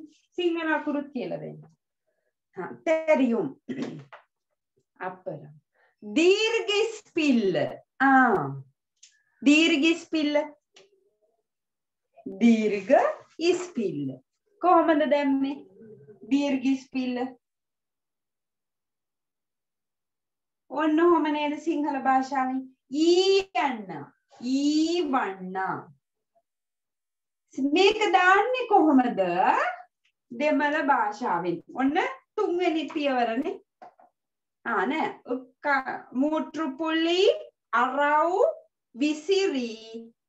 මෙයාට අපි දීර්ඝස්පිල්ලට කියනවා නීල් විසිරි කියලා. නීල් විසිරි. දීර්ඝස්පිල්ලට කියනවා නීල් විසිරි කියලා. මෙයා කොහොමද දාන්නේ සිංහල දෙමළ භාෂාවෙන්? මෙන්න මේ විදිහට. මල් රේණුවක් වගේ. නීල් විසිරි.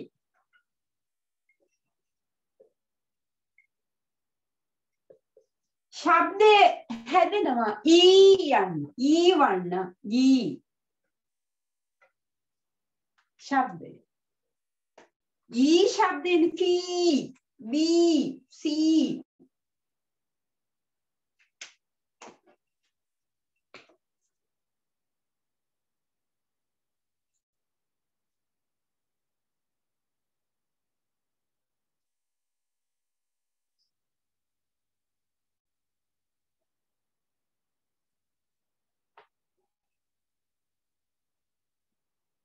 යරල වලල.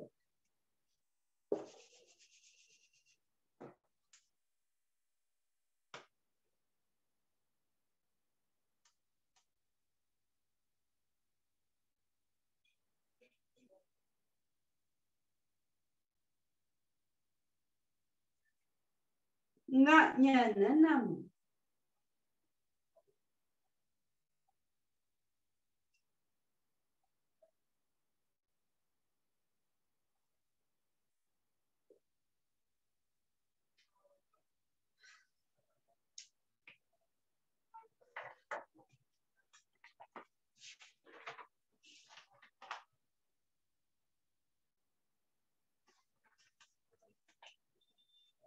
මේ අකුරු වලටත් අපි දාමු නැත්නම් ඔයාලට ඔක ගැටලුවක් වෙන්නේ. ඒක දැම්මේ නැත්නම් මම ඔය අකුරු ටික එයාට යෙදෙනවා අඩුයි. ලේසි කොහොමද දාන්නේ? මෙයා දාන්න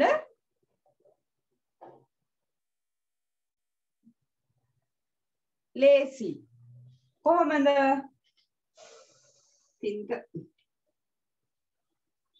සිංහල භාෂාව නම් අකුරට උඩින් තොප්පි. දැන් මෙයා අකුරේ සයිඩ් එකකින් වෙන්න මෙන්න මෙහෙම මල් රේණුවක් දානවා. ෂොක් නේ? නිකන් අර ගෑනු ළමයි චූටි කාලේ යන මෙහෙම කොණ්ඩ දෙකක් බඳින්නේ. ඒකෙන් එක කොණ්ඩයක් වැඳලා වගේ. මෙයා කොහොමද දාන්නේ අප්පා එතකොට? නේ? කොහොමද? ලේසි. මෙහෙම. ෂෝග්නේ මල් රේණුවක් හිටගස්සා. ලස්සනයි නේ?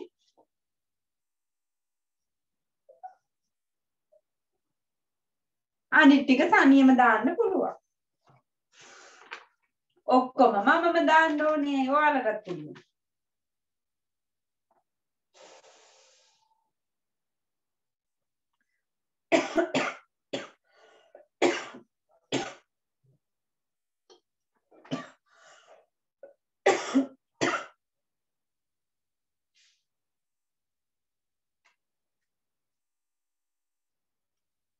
ලේසිනේ.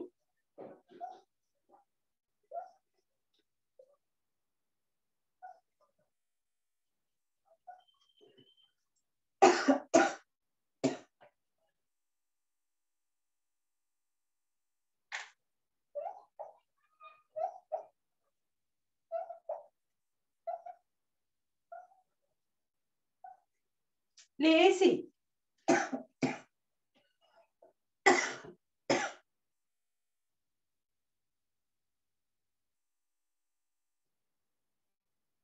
ඔන්න ලිව්වා.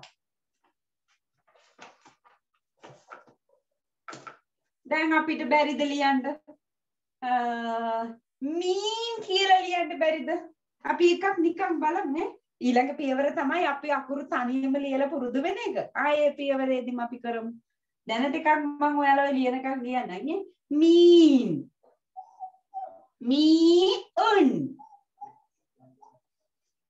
ලේසියිනේ නේ. දෙමළ අමාරුයි කිව්වා. බලන්නකො කොච්චර ලේසිද. ඔයාලට මතක තියාගන්න ඊ ශබ්දේ කොහොමද හැදුනේ? mean. ඊ ශබ්දේ හැදුනේ මල් රේණුවක් උඩට ඇවිල්ලා. mean කීල් ලේසි. ටීනා එහෙම කියලා ලියන්න කිව්වොත් කොහොමද? දැන් ළමයි ඉන්නවනේ නේ. සමහරක් විට ගෙදරට ටීනා කියලා ඇති මෙතන කවුරු හරි කොහොමද ලියන්නේ? ටීනා. ආ ශබ්දේ කොහොමද අපි ලිව්වේ? ආ ශබ්දේ නයන්නට ආ එකතුනේ කොහොමද? අරව එකතු වෙලා ටීනා. ලේසි. ලියලා ඉවරයි නේ හැමෝම. දැන් මටත් කලින් ලියනවා. මගේ ගම කොහෙද අහනවා? මගේ නම කොහෙද අහනවා? ප්‍රශ්න ගොඩායිනේ. 6 වසරේ ගෲප් එක ඒ කිව්වේ පුතා 2022 6 වසරේ පන්ති අපි තාම ආරම්භ කරේ නෑ. ඊළඟ සතියේ අපි 6 වසරේ පන්ති ආරම්භ කරනවා 2022. එයාලට විශේෂ වැඩසටහනක් තියලා තමයි පන්ති ආරම්භ කරන්නේ. ඒ වගේම එයාලට විශේෂ වැඩසටහනක් තියෙනවා කලින්. මොකද 6 වසරට එද්දීනේ අපි ගොඩාක් ඉස්සෙල්ලම දෙමළ ලියන්න පටන් ගන්නෙ. ඒ නිසා ඒ වගේම තමයි 2000 දැනට ඉන්නේ 6 වසරේ 2022 7 වසරට යන්න ඕනේ. ඉන්න අය ඉන්නවා. එයාලට දැනට පන්ති ආරම්භ කරලා තියෙන්නේ. මෙන්න මේ කියන නම්බරයකට හැමතුමක් දීලා පුළුවන් ඔයාලට ඒ පන්ති ගැන විස්තර දැනගන්න. ඒ වගේම තමයි ඔයාලට දැනට chat box එකේ ඔයාලගේ link එක ලැබිලා ඇති පන්ති ගැන විස්තර දැනගන්න. සරි. හරිනේ. අනේ ලේසි නේද? ලේසිද නැද්ද? දැන් නිකන් හිතන්නකො මේ ටීනා කියලා පිළිගමු. නීනා කියලා ලියන්න බැරිද? නීනා. නී කියන එතකොට කවුද එන්නේ මෙතනින්? මෙයා එන්නේ පටන් ගන්නේ නීනානේ. පටන් ගන්න අකුර මෙයානේ. එතකොට නයන්න මේ නයන්න. නීනා කියලා ලියන්න බැරිද? පුළුවන්. නී නා නීනා. ඔන්න ඊ ශබ්දෙත් ඉවරයි. මම මෙයා විතරක් මකන්න. ඔයා එහෙම කරන්න එපා. ඔයා මේ අකුරු ටික ආපහු ලියන්න ඕනේ. එතකොට තමයි ආය අමුතුවෙන් ඔයාට දෙමළ අකුරු පාඩම් බෑ කී ඉන්න දෙයක් නෑ.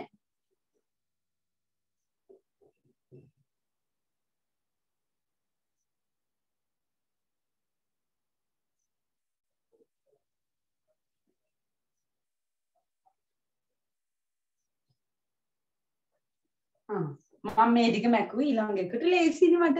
ඔයාලා එහෙම කරන්න එපා. අනේ මැකුව අපි චුට්ට ගුඩි මකා ගමු එනකි. ඕ එපා. මම ලිව්වේ මට ලේසිනේ. ඔන්න ඊළඟ කෙනා. යාර් කවුද?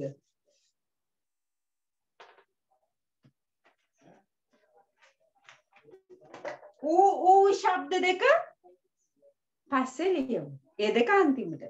ඒ දෙක තමයි චුට්ටක් ගැටලු වෙන්නේ. ඊළඟ ශබ්දේ. කොම්බුව යුවේ කොහමද?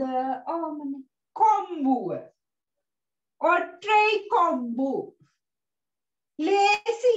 දෙමළෙනුත් ඒ විදිහමයි. අකුරකට කලින් හිත ගන්න. මෙහෙමනේ ලිව්වේ සිංහලෙන්. ඒ විදිහමයි. පිටිපස්සට පයින් එකක් වෙන. එතකොට මෙහෙම වෙනවනේ නේ. පිටිපස්සේ දැන් මෙහෙම යනකොට මේ ඉඳලා මෙහෙම ගහපුවම මෙහෙම වෙනවනේ. ලේසි. දෙමළෙන් මෙහෙම කොම්බුව. කොහමද? මෙහෙම මෙහෙම. කොච්චර ලේසිද? දෙමළ දන්නේ ලියන්න බෑ කියලා අතෑරලා දාන්න ගියේ. ඕනේ නෑ කියලා.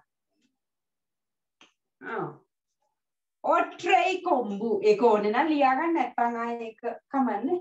ඔට්‍රෙයි කොම්බු ඔට්‍රෙයි කොම්බු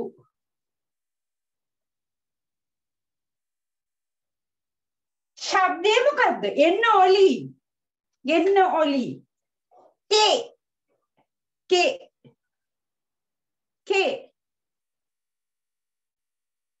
තේ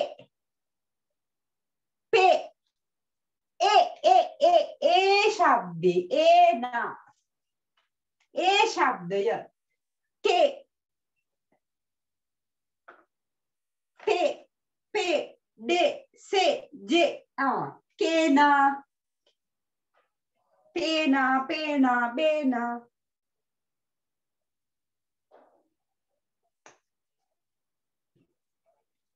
කොහොමද මෙයාවේ සිංහල භාෂාවේ නම් ව්‍යංජන අකුරට කලින් නේද? මම තමයි ඉස්සෙල්ලා කියලා. නෑ. ඒ විදිහමද සිංහල දෙමළ භාෂාවෙත්? ඔව්.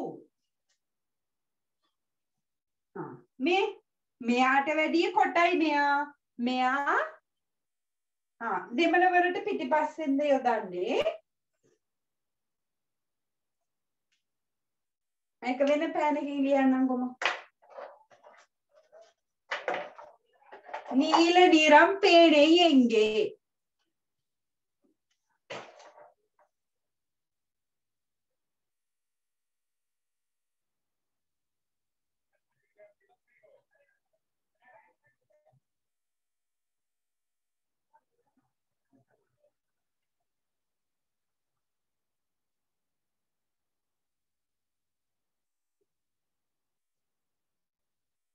Placing.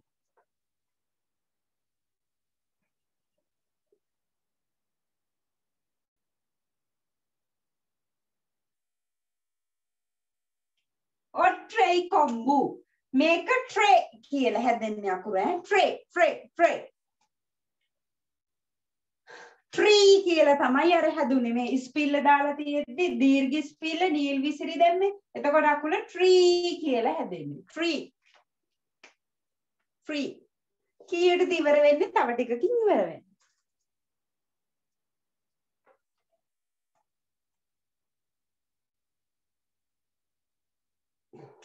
තව ටිකකින් ඉවර. Tree අකුර, tray අකුර.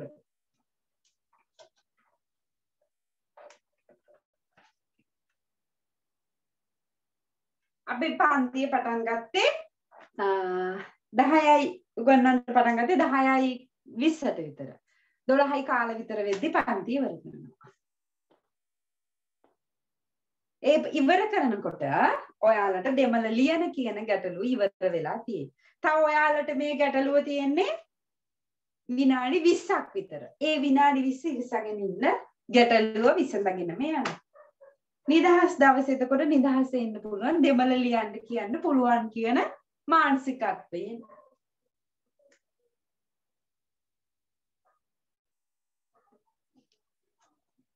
කොම්බු වර්ග 3ක් විතර තියෙනවා. බලමු.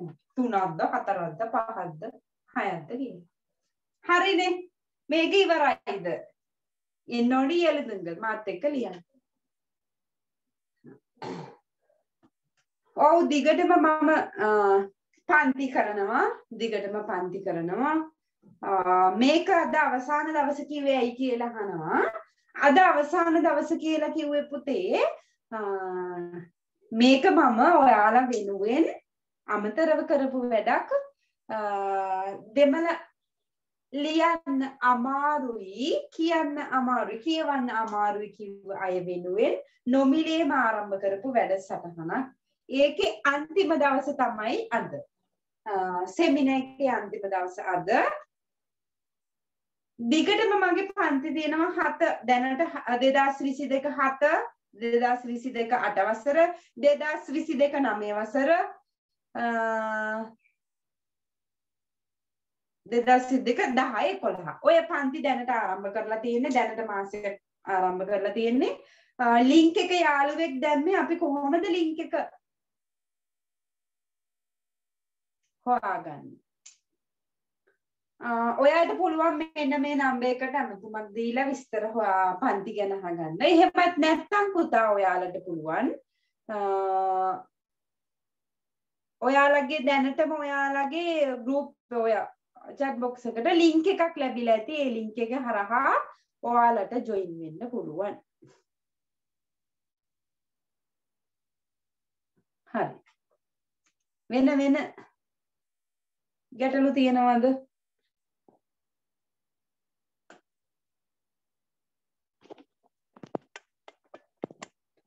වෙන හරි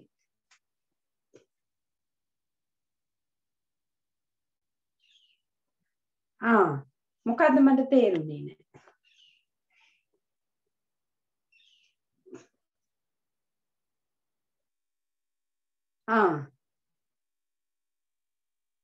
ඊළඟට කරන්නේ ඊළඟ ටික මම කියන්නම් ඊළඟ ටික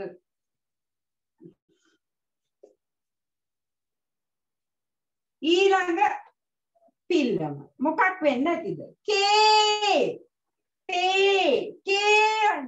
කේවන්න තේතන්නි වේඩුම්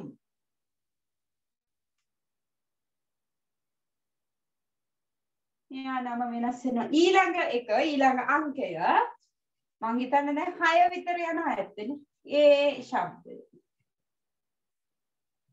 කේවන්න තේවන්න 6 ඒ ශබ්දය ආවේ කොහොමද තේ සිංහල භාෂාවෙන් කොම්බුවයි හල් කිරීමයි කොම්බුවයි හල් අක්ෂරේනේ ආවේ තේ ඒ ශබ්දය ගන්න නේද ලේසි දෙමළ භාෂාවෙන් කොහොමද දෙන්නේ මේ දෙන්නම වෙනුවට ෆෝන් එකක් රිසීවර් එක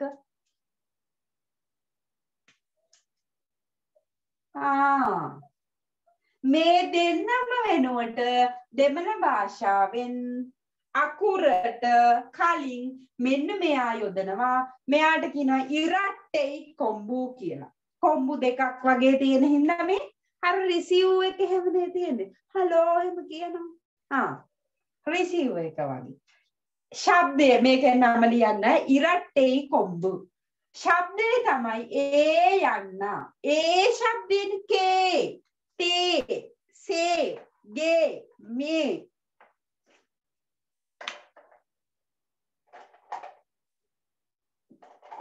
ලියමු අපි ලේසි මෙයාට උඩින් මෙයාට ඉස්සරහෙන් රිසීවර් එක දාන්න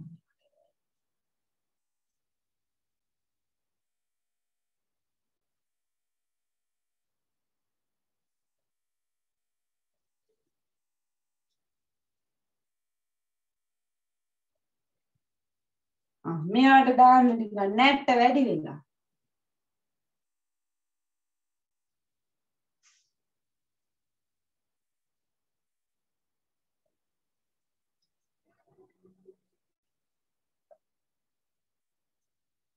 ලේසිනේ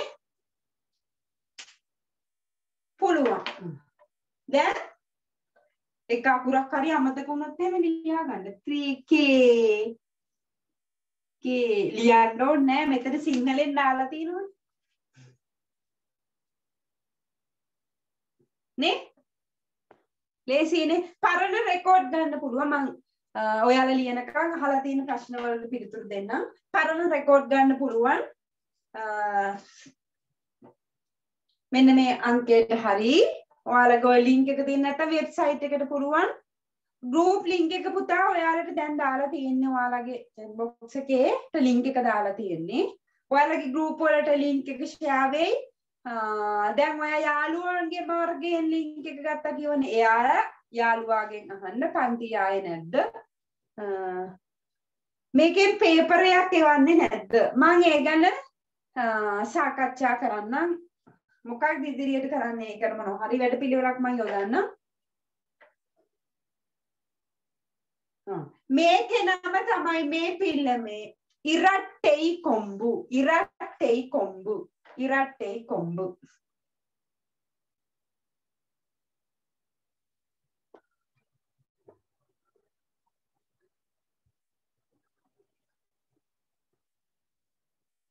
කොම්බුවයි හල් කිරීමයි දෙකටම කියන්නේ ඉරට්ටෙයි කොම්බු කියලා. කොම්බුවට කියන්නේ කොම්බු කියලාමයි.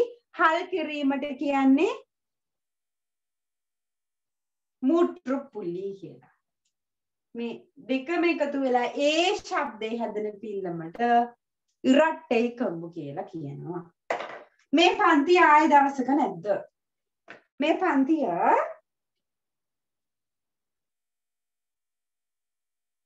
ඒක ගැන කියන්නම් විස්තර. හරිද මේක? இப்ப சரியா? எல்லோரும் எழுதி முடிச்சியா? ඔව් ඉවරයි. அடுத்து ඊළඟ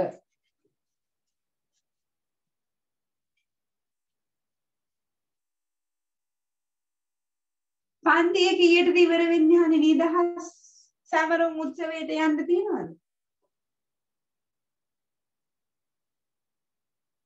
ආරාධනා කරා.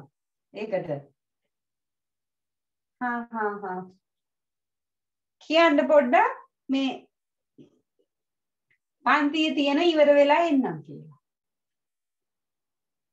ඔව් ආරාධනා කරාලු ඔක්කොටම. කියන්න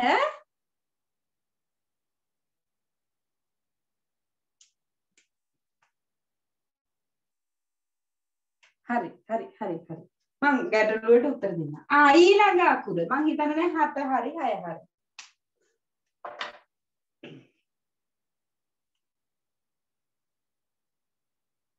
මෛත්‍රී වඩව වෛර නොකර. මයි අයි වයි තමයි. ඇයි? කොම්බු දෙකයි. කොම්බු දෙකක් දානවනේ. නේ කොම්බු දෙකක් දාලා ශබ්දයේ සිංහල භාෂාවෙන් වෙනස් වෙනවා. කොහොමද? මෛත්‍රී වෛරය ක්‍රූර නේ කොම්බු දෙක දාපුම වෙනස් වෙනවා. ඒකට අයි ශබ්දේ නෙමෙයි අයි ශබ්දය. අයි කොහොමද ලියන්නේ දෙමළෙන්? අයි ශබ්දය අයි යන්න කොහොමද ලියන්නේ?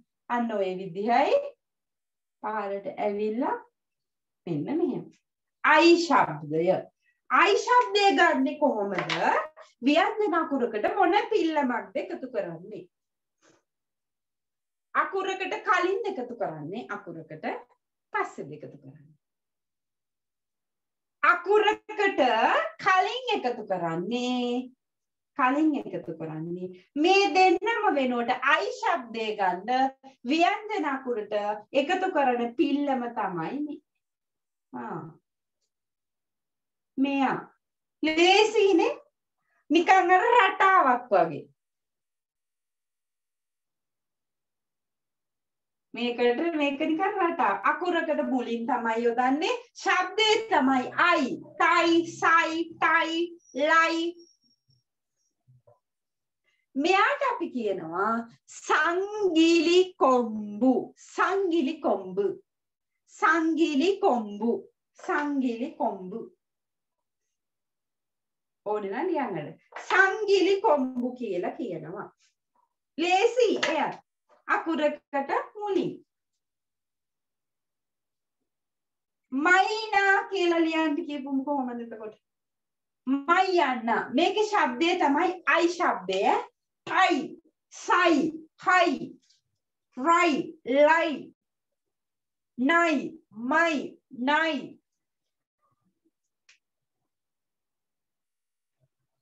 Dye, dye.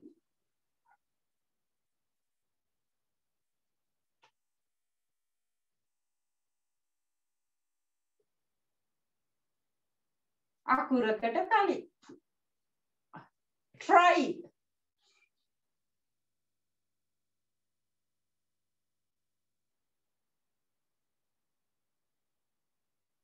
ලේසි රටාවක් වගේ. නේ? කොම්බු දෙකට දෙමළෙන් කියන්නේ සංගීලි කොම්බු කියලා. එයා දාන්නේ මෙන්න මේ විදිහට රටාවක් වගේ. මතක දෙක වසරදී රටා යන්න මෙන්න මෙහෙම ඇඳලා මේ කොටස එක පාටක් අන්නම රටා යන්නේ. අන්න ඒ රටාවෙන් කොටසක් වගේම. දෙමළ ඉගෙනගෙන තියෙන්නේ අනේ ඉස්සර ඉඳලම ඉගෙනගෙන සංගීලි කොම්බු. සංගීලි කොම්බු. සංගීලි කොම්බු.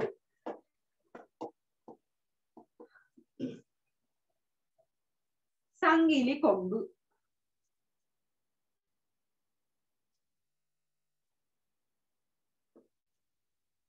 සංගීලි කොම්බු.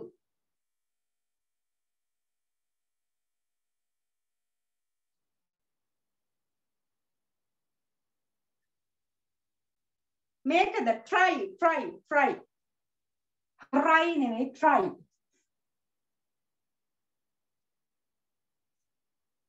මෙන්න මේ විදිහට try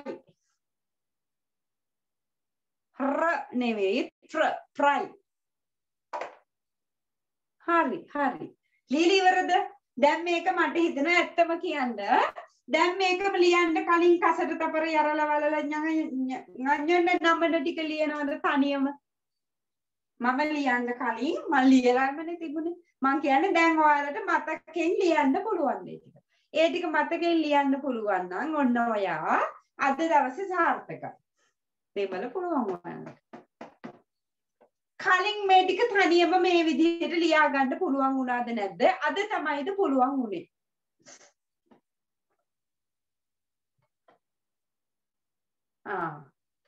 දැන් පුළුවන්.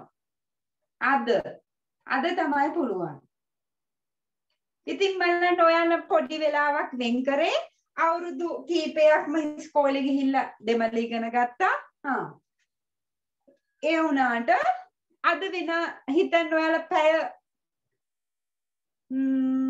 දෙකක්වත් තාම ගත කරේ නෑ.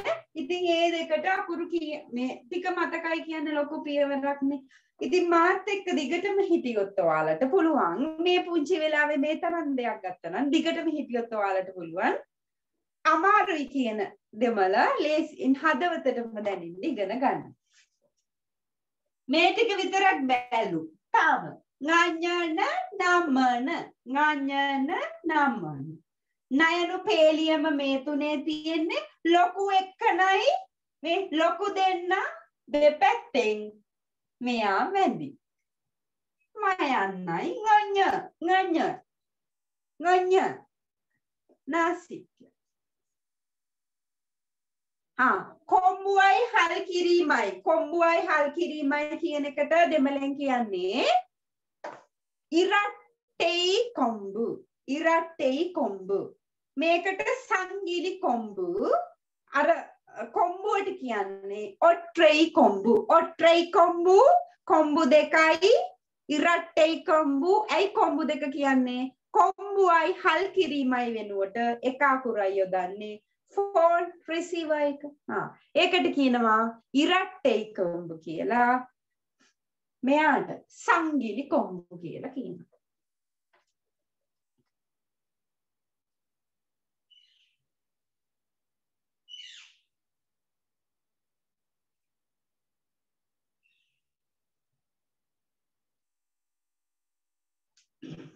හරිද? මකණ්ඩද අලිකවා.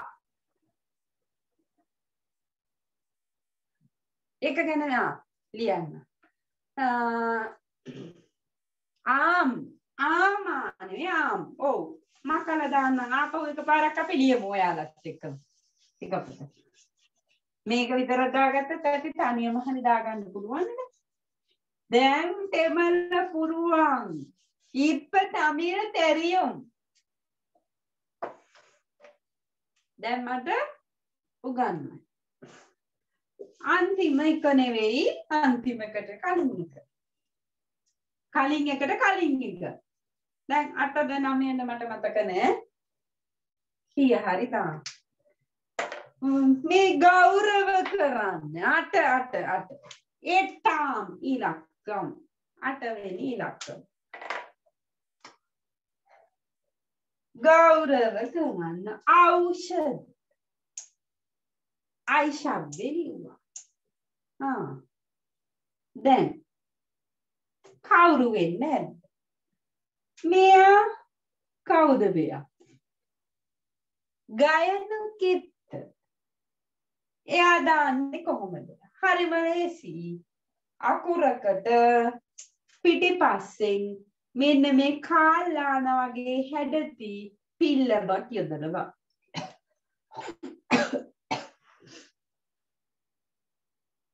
ගයනු කිත්ත. ශබ්දය එනවා. ශබ්දේ මොකද්ද? ඖ ශබ්දය. ඖ වන්න. ඖ ශබ්දය. ඖ ශබ්දය. ඖ. ගෞරව. මෞර්ය.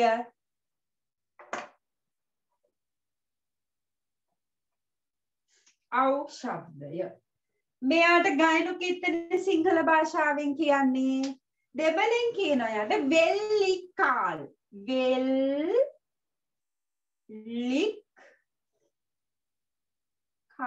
ඇයි මේ කකුල් දෙකක් වගේ හින්ද තියෙන කාල් කියන දිලෞකික වෙල්ලිකාල්.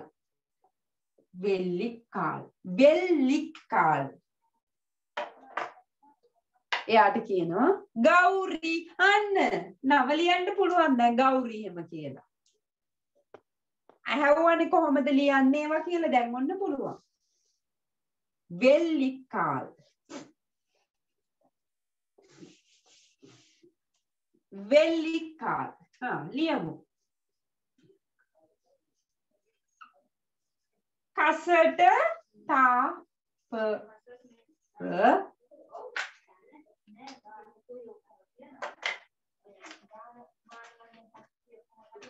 යරල බලල.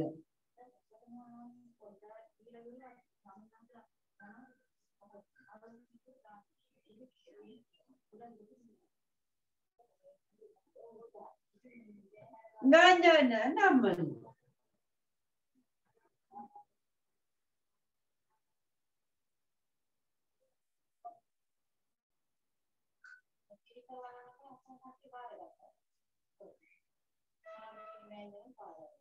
ගණන නමන. අපේ නංගිගේ නම ගෞරි. දැන් ගෞරි කියලා ලියන්න පුළුවන්. කෞරි. කොහොමද? අකුරකට පිටිපස්සේ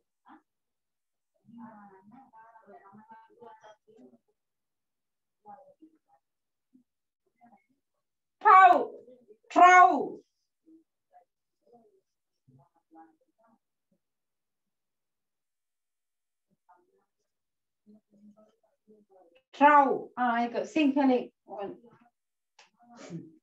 trau.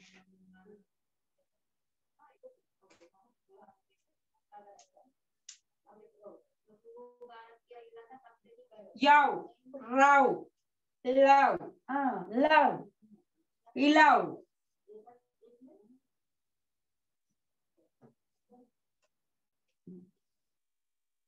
අව් nyau now දැන් now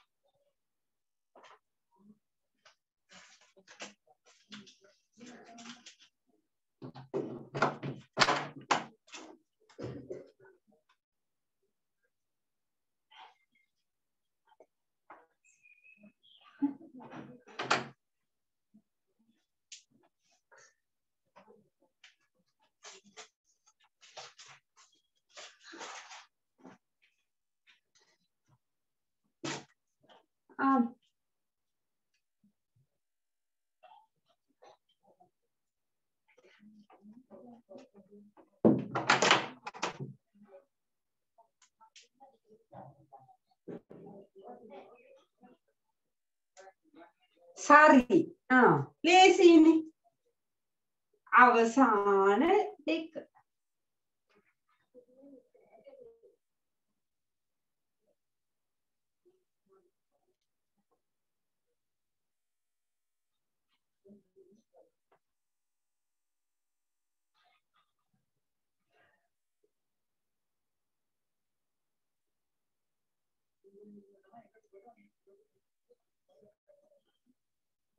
අන්තිම එක. අන්තිම එකට කලින් එක. ඔන්න මේක තමයි අමාරුයි කියලා කියන්නේ. මේ පිල්ලම තමයි මේ දැන් ඉගෙන ගන්න යන එක තමයි ඔයාලා අමාරුයි තේරෙන්නේ නැහැ කියලා කියන්නේ. 9 9ஆம் இலக்கம் මොකද්ද? පාපිල්ල. පාපිලි වර්ග 3ක් තියෙනවා දෙමළ භාෂාවේ. අන්න ඔය නිසා තමයි අමාරුයි කියලා කියන්නේ.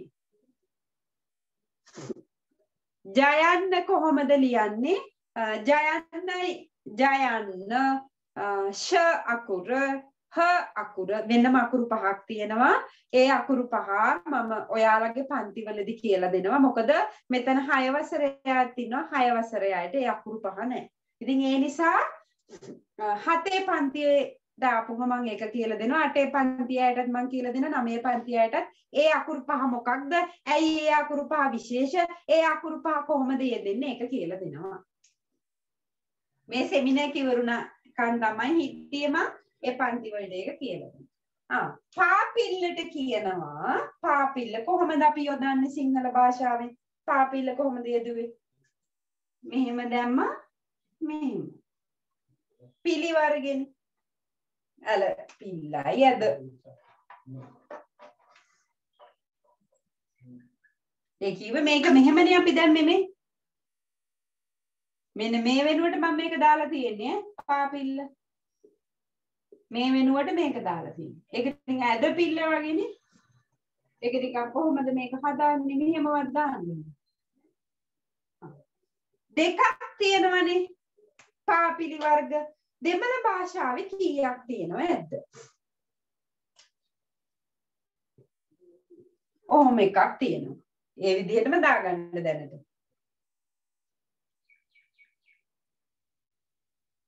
ඊට පස්සේ මෙහෙම එකකුත් තියෙනවා. ඉරක්. අපරම් පස්සේ මෙන්න මෙහෙම එකක් තියෙනවා. එකට ඉඩ මන්දි වේ. මෙන්න මෙහෙම. මෙහෙම චුට්ටක් උඩට මෙහෙම දැම්මත් කමන්නේ. ඕම පාපිල්ලකුත් තියෙනවා.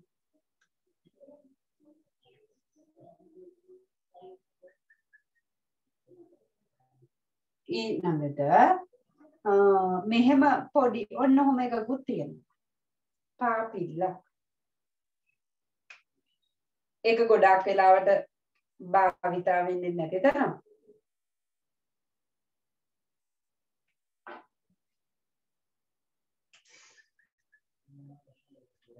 හතරක් තියෙනවා. ඔන්න ඕක තමයි චුට්ටක් විතර අමාරු. අනිත් ඒවා දැන් ඔක්කොම පුළුවන්.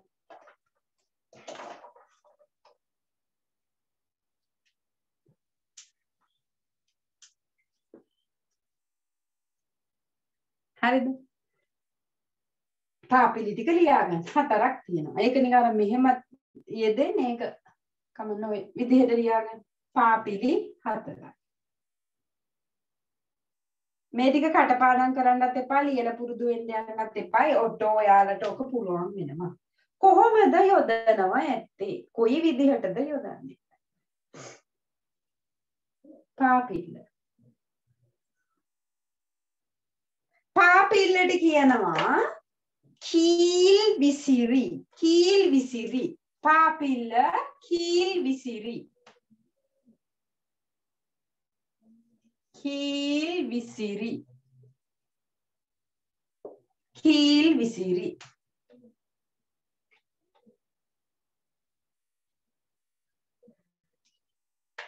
කොහොමද යොදන්නේ? එකින් එක අපි ලියමු. මම එන පෑනකින් දාන්නම්. ඔයාලට කොට පැහැදිලි. හොයන්න ලියනකොට මෙයා මෙන්න මේ හැඩ තියෙනවා. මෙහෙම රක්ක වෙලා තියෙනවා. මේ විදිහටම උඩට රවුම් කරනවා. මෙන්න මෙයා.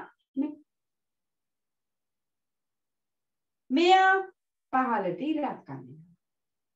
මෙයා විශේෂ විදිහකට හැඩේ වෙනස් වෙනවා. මෙන්න මේ විදිහට.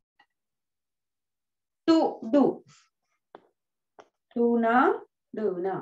මෙයා මේ විදිහට හැඩේම වෙනස් වෙනවා. කකුල නැති වෙලා බඩක් එනවා. මෙයා මෙන්න මේ විදිහට.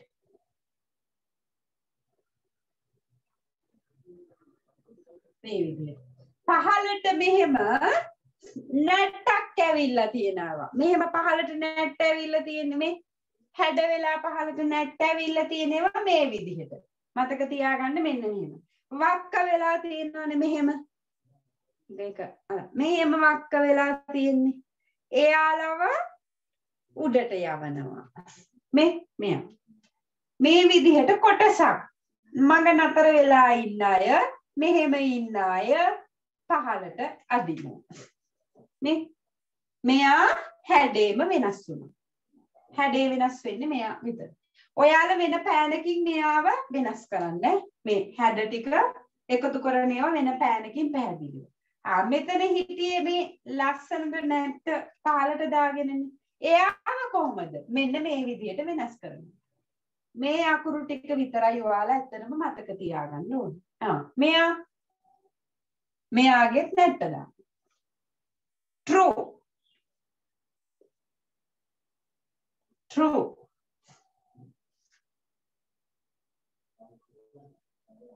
මෙයා මේ විදිහට ඕපන් වෙලා ඉන්න අය මෙහෙම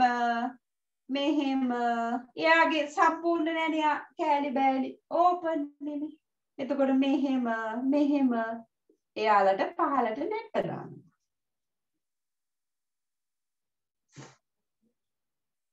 මේ එයාලට එක මෙයාගේ හැඩෙත් සම්පූර්ණයෙන්ම වෙනස් වෙනවා. ඒ කොහොමද වෙනස් වෙන්නේ? මෙන්න මෙහෙම.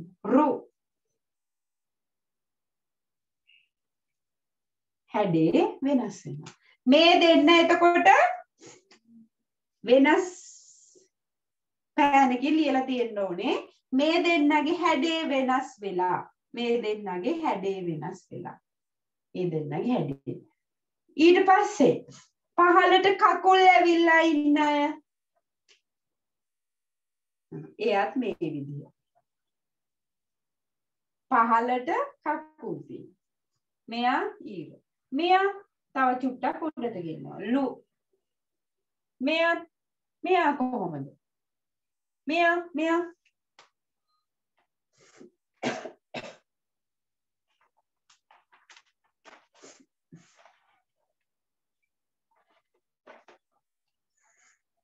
ඔය ටිකක් මතක තියාගන්න ඕනේ. ඒ කියන්නේ මේවා අර වගේ අර හැම එකකටම හැඩේ දාන්න බෑනේ. මෙයාව අපිට පුළුවන් මෙන්න මෙහෙම ඔන්න ඔය හැඩේ දාන්න පුළුවන්. ඒක අපිට භාවිතා වෙන්නෙම නැති තරම් ඔයාලට ඒ අකුර භාවිතා වෙන්නෙම නෑ. ඒ අකුර හැබැයි මම දැම්මා. මේක මෙහෙම ලියන්න පුළුවන්. මෙහෙම ලියනවා. මෙහෙම. මෙයාගේ අර ජු අර යටි මෙහෙම මෙයාවත් මෙහෙම මෙයාවත් මෙහෙම මෙයා මෙහෙම මුයන්න. ගැටයක් නෑ. මෙතන ගැටයක් නෑ. මෙයාවත් මෙහෙම ලේසි. ඔය ටික ටිකක් මතක තියාගන්න වෙනවා.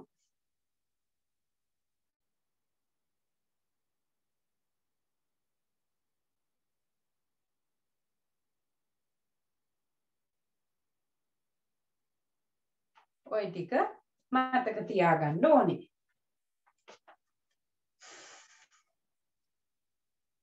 වෙන පෑනකින් මේ ටික දාගන්න. ඒ වගේම තමයි සම්පූර්ණයෙන්ම හැඩේ වෙනස් වෙන දෙන්න මේ විදිහට ලියා ගන්න.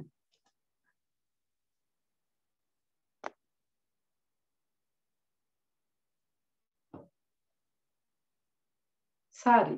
හරි. කොහොමද මතක තියාගන්න තියෙන්නේ මේ හැඩ තුනනේ. මේ අකුරු ටිකට කොහොමද වෙනස් වෙන්නේ කියලා අකුරු ඔයාලට වචන ලියනකොට ඔබ ඉබේම මතක හිටිනවා. හැබැයි මේ ටික අනිවාර්යයෙන්ම ලියාගන්න කොහොමද එයාලගේ වෙනස් වෙලා තියෙන්නේ කියලා. ඊට පස්සේ දැන් හරි. පාපිල්ල ඉවරයි. දීර්ඝ පාපිල්ල එතනින් එහාට ඉවරයි. දීර්ඝ පාපිල්ල කීල් නීල් විසිරි දීර්ඝ පාපිල්ලට අපි කියනවා කීල් නීල් විසිරි.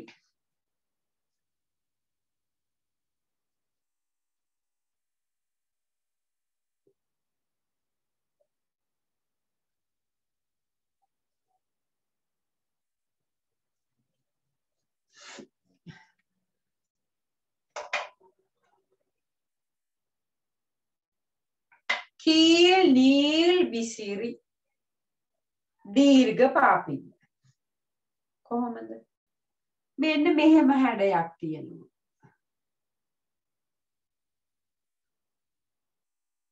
ඊට පස්සේ මෙන්න මෙහෙම හැඩයක් තියෙනවා.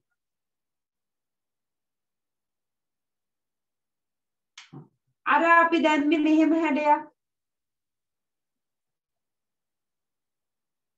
අර ඔහම මෙන්න මෙහෙම හැඩයක් දැම්මේ. අන්න එයා මෙන්න මෙහෙම.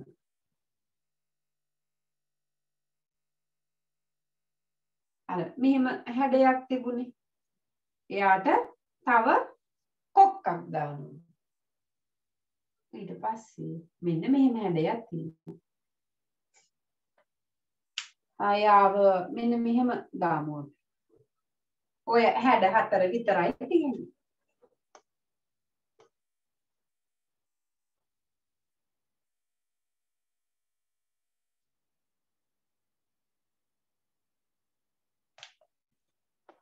හතරවෙනි පිල්ලම තිබුණේ ඒක පාවිච්චි කරේ නෑ. ඒක අකුරක් නෑ. ජයන්නට විතරයි ඒක තියෙන්නේ. ජ අකුරට ජයන්නට. ජයන්න ලියන්නේ මෙන්න මෙහෙම. ඒකට මෙන්න මෙහෙම දානවා. ඒ අකුරට විතරයි ඒක භාවිතා කරන්නේ. ඒ අකුරු පහක් තියෙනවා. ඒක යම් අවස්ථාවලදී විතරයි ඒ අකුරු පහ භාවිතා කරන්නේ. ඒක එතකොට කියලා දෙන්න. හරි. ඔන්න පිල්ලම් ටික දැම්මා. බලමු ඒ ටික කොහොමද යෙදෙන්නේ කියලා. මෙයා සම්පූර්ණයෙන්ම හැඩේ වෙනස් වෙනවා. කුවන්න. මෙතනින්ම ගැටයක් දාලා දෙක දානවා. මේ අකුර සම්පූර්ණයෙන් වෙනස් වෙනවා. කුවන්න. මෙයාගේ මෙහෙම හැඩයක් දානවා. මෙයාට මෙහෙම දානවා. මෙයාට මෙහෙම දානවා. මෙයාගේ මෙහෙම.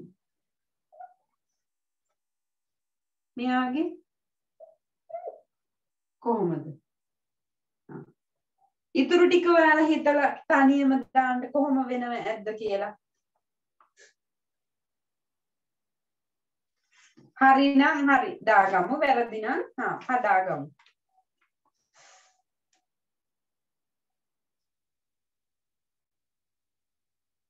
තප්පර දෙකක් විතර දෙන්න. දාන්නම් මම. මෙහෙම ගැටයක් එනවා. මෙයාට ගැටයක්. මෙයාට ගැටයක්.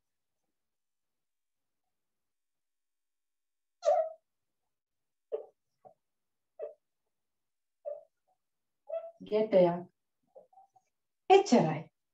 ඔන්න ඉවරයි. දීර්ඝ පාපිල්ල.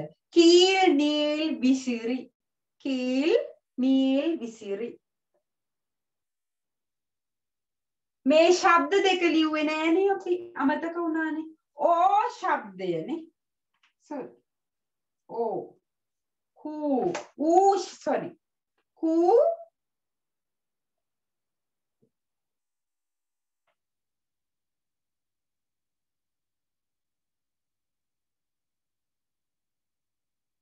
මෙතන කූ ශබ්දේනේ ඌ ශබ්දය. අතන ඌ අන්න අතන ඌ ශබ්දය. ශබ්ද දෙක උඩින් ලියා ගන්න. අතන ඊට කලින් ලිව්වේ 8 වෙනි 9 නේ. කීල් විසිරි ලිව්වේ අපි. පාපිල්ල ලිව්වේ කෙටි පාපිල්ල ලිව්වේ. එතන ශබ්දේ ලියා ගන්නට ඌ ශබ්දය. ඌනා ඌ ශබ්දය. එතන ඒ ශබ්දේ දැම්මේ නැහැ. දැන් ඔන්න ඉවරයි අපේ පාපිලි පිල්ලම් භාවිතේ ඉවරයි. සරාකුරු ටිකත් ඉවරයි. සරාකුරුත් ලිව්වනේ ආනා ලිව්වේ නෑ. උක් ක හැදෙන්නේ එහෙමනේ ආනා දන්නවා. ආවන්නා ලිව්වා ඊනා ඊවන්නා ඌනා ඌවන්නා ඒනා ඒවන්නා අයන්නා ඕනා ඕවන්නා අවවන්නා අකුරු ලිව්වා. හරි නේද? පිල්ලම් භාවිත. මේ ටික ලියලා ඉවරද? මේ අන්තිමට කියලා දුන්න දෙක තමයි හරියටම හදාගන්න ඕනේ. ඔය ටික පාන ඒ කියන්නේ මතක හිටින්න විදිහ මම වචන ටිකක් දෙනවා ලියා ගන්න. ලියන්න ඔයාලට තනියම ප්‍රැක්ටිස් කරන්න දෙනවා මම. ඊට පස්සේ ගැටලුවක් නැහැ.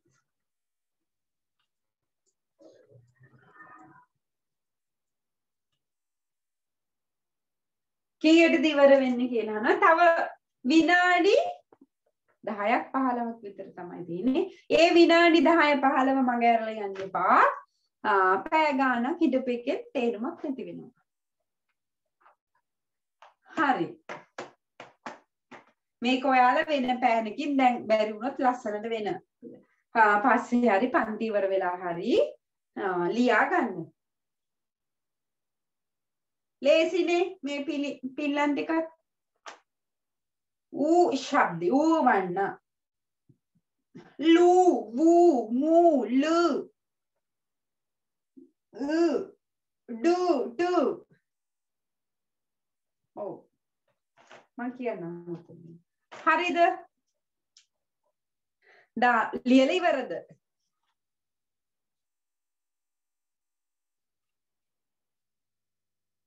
නෑ ලිය. මේ මාසේ පුරාම පන්ති තියෙනවද? අහනවා මේ මාසෙම පන්ති තියෙනවද? සෙමිනාර් තියෙනවද? ගැටලු ගොඩක් අහනවා. සෙමිනාර් එකක් බලාපොරොත්තු වෙනවා මේ පන්තියේ ආපහු. ඔයාලා වෙනුවෙන් තියන්න නිවාඩු කාලේ අනිවාර්යෙන්ම තියෙනවා. ඒ මුලින් ඉඳලම රෙකෝඩ් ගන්න පුළුවන්ද? පුළුවන් පන්තිවල රෙකෝඩ් ගන්න මුලින් ඉඳලා මේ වෙනකන් කරලා තියෙනව ගන්න පුළුවන්. වෙබ්සයිට් එකෙන් මොකද්ද වෙබ්සයිට් එක? akuralk.com කියන වෙබ්සයිට් එකෙන් ඔයාලට ගන්න පුළුවන් රෙකෝඩ්. 6 වසරේ පන්ති පටන් ගන්නවා ඊළඟ සතියේ. 6 වසරේ පන්ති වලට සම්බන්ධ වෙන්න පුළුවන්. තව ප්‍රශ්න ගොඩක් ඇහුවනේ.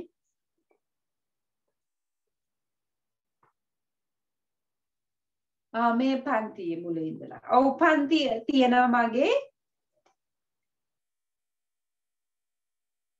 මගේ පන්ති තියෙනවා දිගටම පන්ති මම යනවා.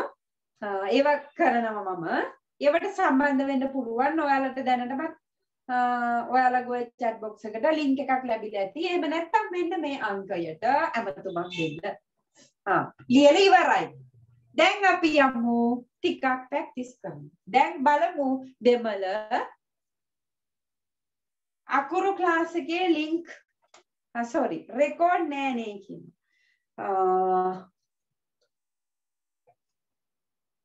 විසඳුමක් රෙකෝඩ් එක ඇති මං හිතන්නේ.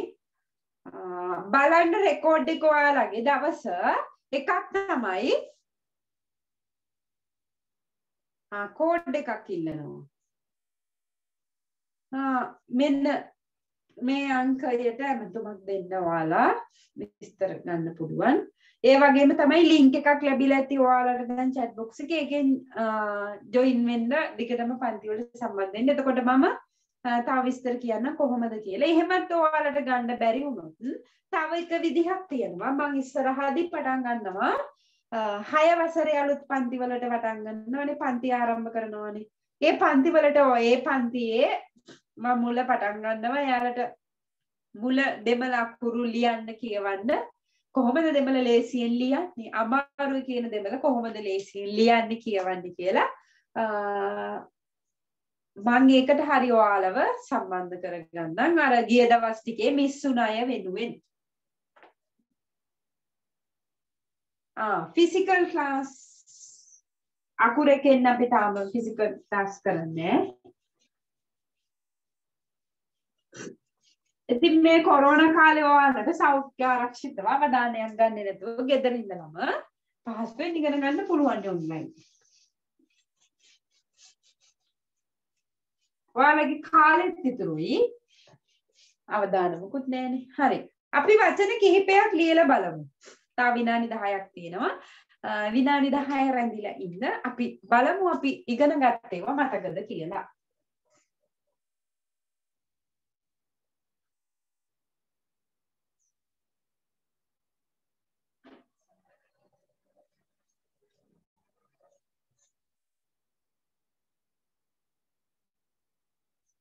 බලන්න උත්සාහ කරන්න තනියම ලියන්න පුළුවන්ද කියලා.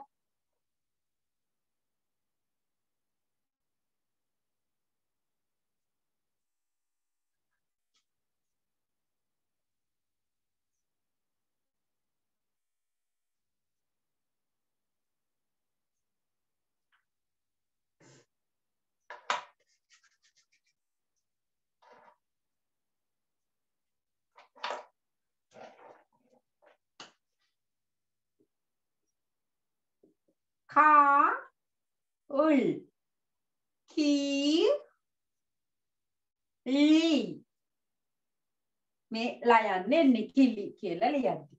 මයි කොහොමද අයි ශබ්දේ ලියන්නේ? සංගීලි කම්බු. මයි නා අනිල් ආ නී අල් සාරදි සාරති.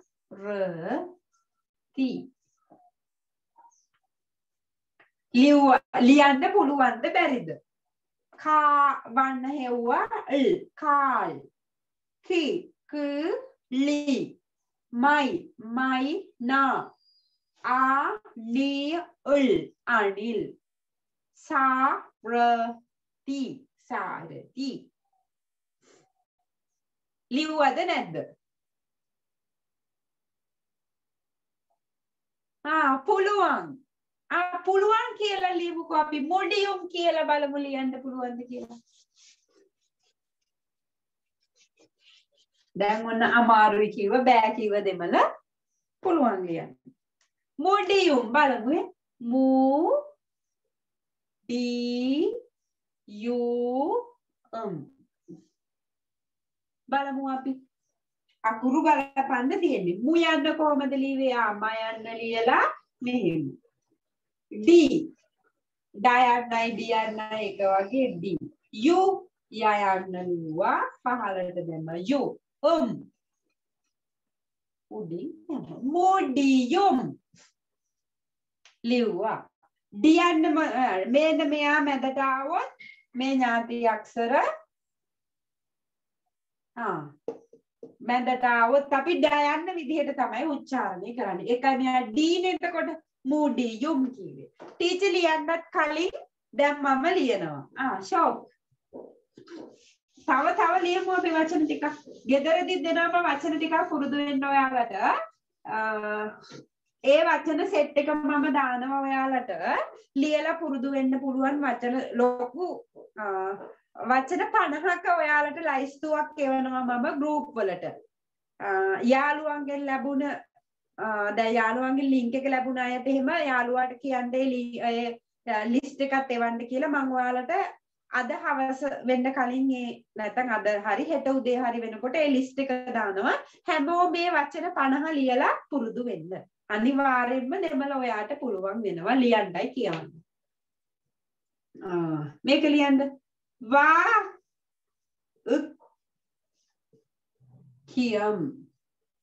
වාක්‍යම්.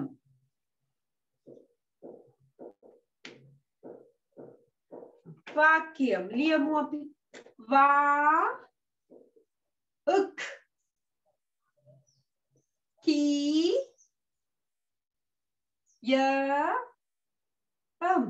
වාක්‍යම්. ඔයාලා දන්නවා මෙයාට ශබ්ද තුනක් තිබ්බට මේ දෙන්න එක ළඟ හිටියොත් අපි උච්චාරණය කරන්නේ උක් විදිහට. වාක්‍යම්. ක විදිහට තමයි මේ දෙන්න එක ළඟ හිටියොත් උච්චාරණය කරන්නේ. මේකේ හරි ශබ්දය උක්. ඒ හින්දා වාක්‍යම්. සූත්‍රයක් වගේනේ. තව ලියමු ටිකක්.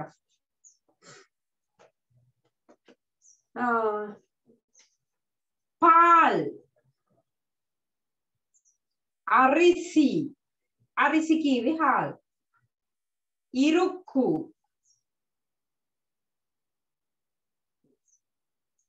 සිංගම්.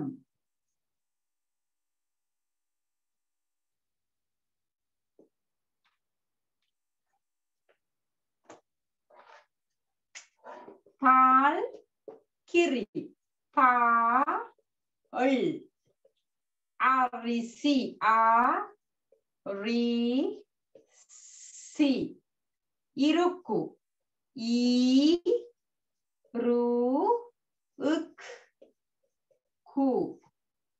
සිංගම්. බින්දුව වෙනවා. බින්දුව වෙනුවට ඔයා දන්නවා මෙන්න මෙයාට පස්සේ මෙයා ආවොත් අපි ආව උච්චාරණය කරන්නේ ගයන්න විදිහට. සිංගම්. එකයි අපි යාට ගම් කියලා කිව්වේ. සිංගම්. සිංහම් කියන්න පුළුවන් නෑ. මේ අකුරට පස්සේ මෙයා යෙදුනොත් අපි උච්චාරණය කරන්නේ ගයන්න විදිහට. සිංගම්. ඕන එකක් ඔය විදිහට ලියන්න පුළුවන් නේ දැන්. පට්ටම් කියලා ලියන්න බැරිද? පාඋට්ටම්. පට්ටම් නේ.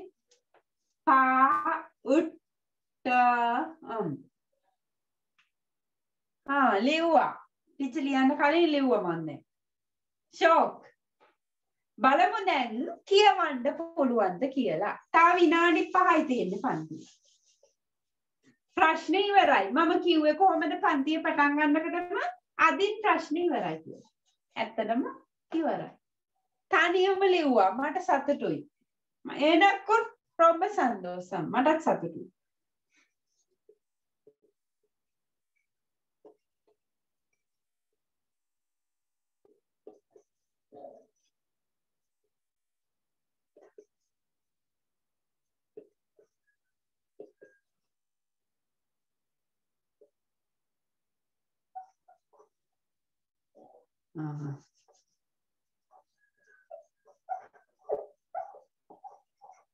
අපි බලමු මේක කියවන්න දැන්.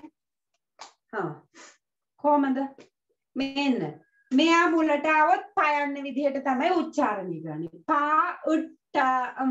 දෙන්නෙක් එක ළඟ හිටියොත් පයන්න විදිහට තමයි උච්චාරණය කරන්නේ. මෙයාගේ අහල ශබ්දය උට්. පට්ටම්. පාඋට්ටම්. පට්ටම්. සරුංගලය. මේක පයන්නන මුලට යෙදෙන්නේ පා උන්දු. ඇයි මෙන්න මෙයා එක්ක මෙයා යෙදුනොත් අපි මෙයාව උච්චාරණය කරන්නේ දයන්න විදිහට. මෙතන දයන්න නෙවෙයි තියෙන්නේ දුයන්න. මෙතන උන්ද අකුර. උන්ද. පන්දු. පන්දු බෝලය. මේක තාන්දේ කියලා ලියලා තන්දේ එකට. තා උන් දෙයි. අයි ශබ්දේ. දෙයිනේ. අයි ශබ්දේනේ. තන් දෙයි. මා න ව උන් මානවන්. අන්න හරි. ෂෝක් දැන් පුළුවන් නේ. තව එකක් ලියමු අපි.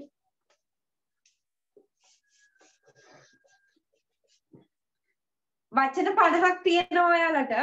ඒක හැමෝම ලියන්න, හැමෝටම ලැබෙනවා. ඒක මම ඒක ලැබෙන්න සලස්වන්නම්.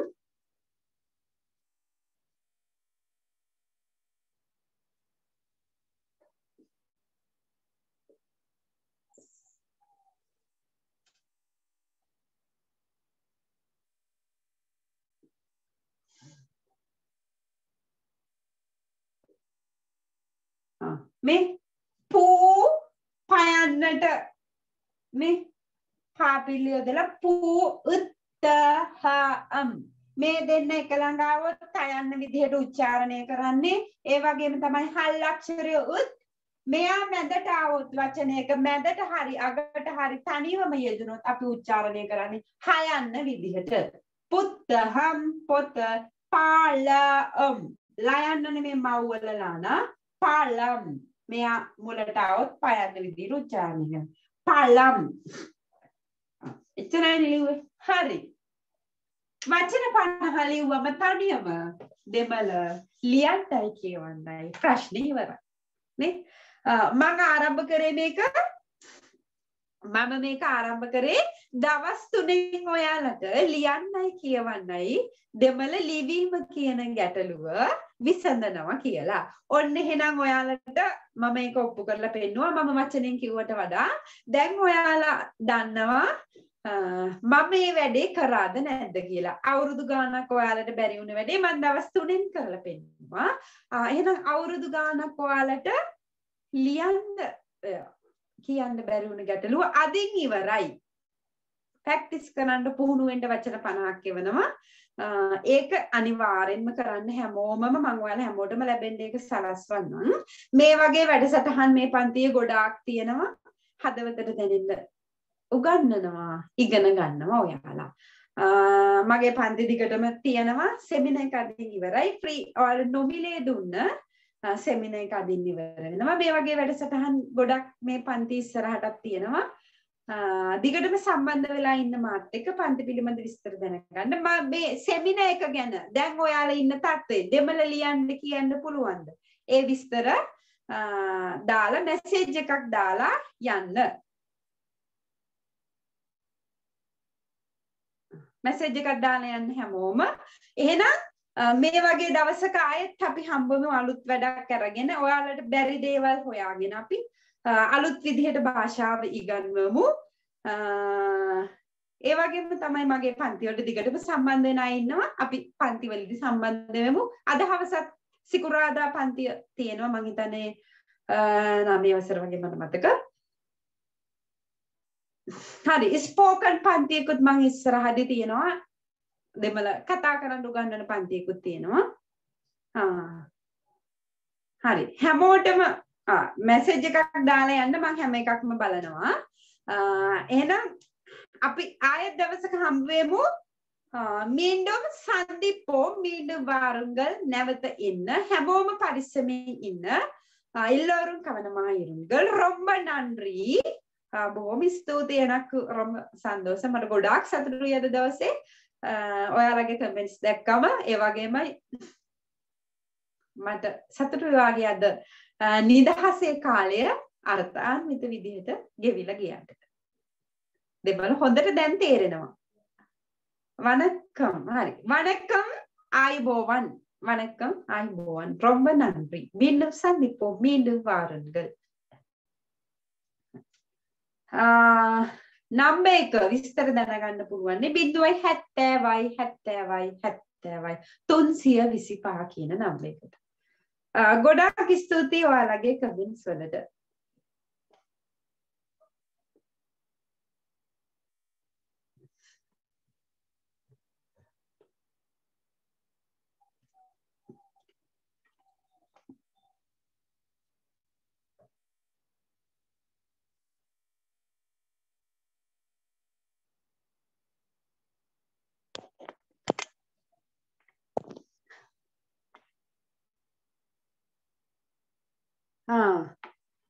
පන්තිය දිගට වෙනවා. බොහොම ස්තුතියි. අපි හම්බ වෙමු. මම ඔයාලගේ හැම කමෙන්ට් එකක්ම බලලා තමයි යන්නේ.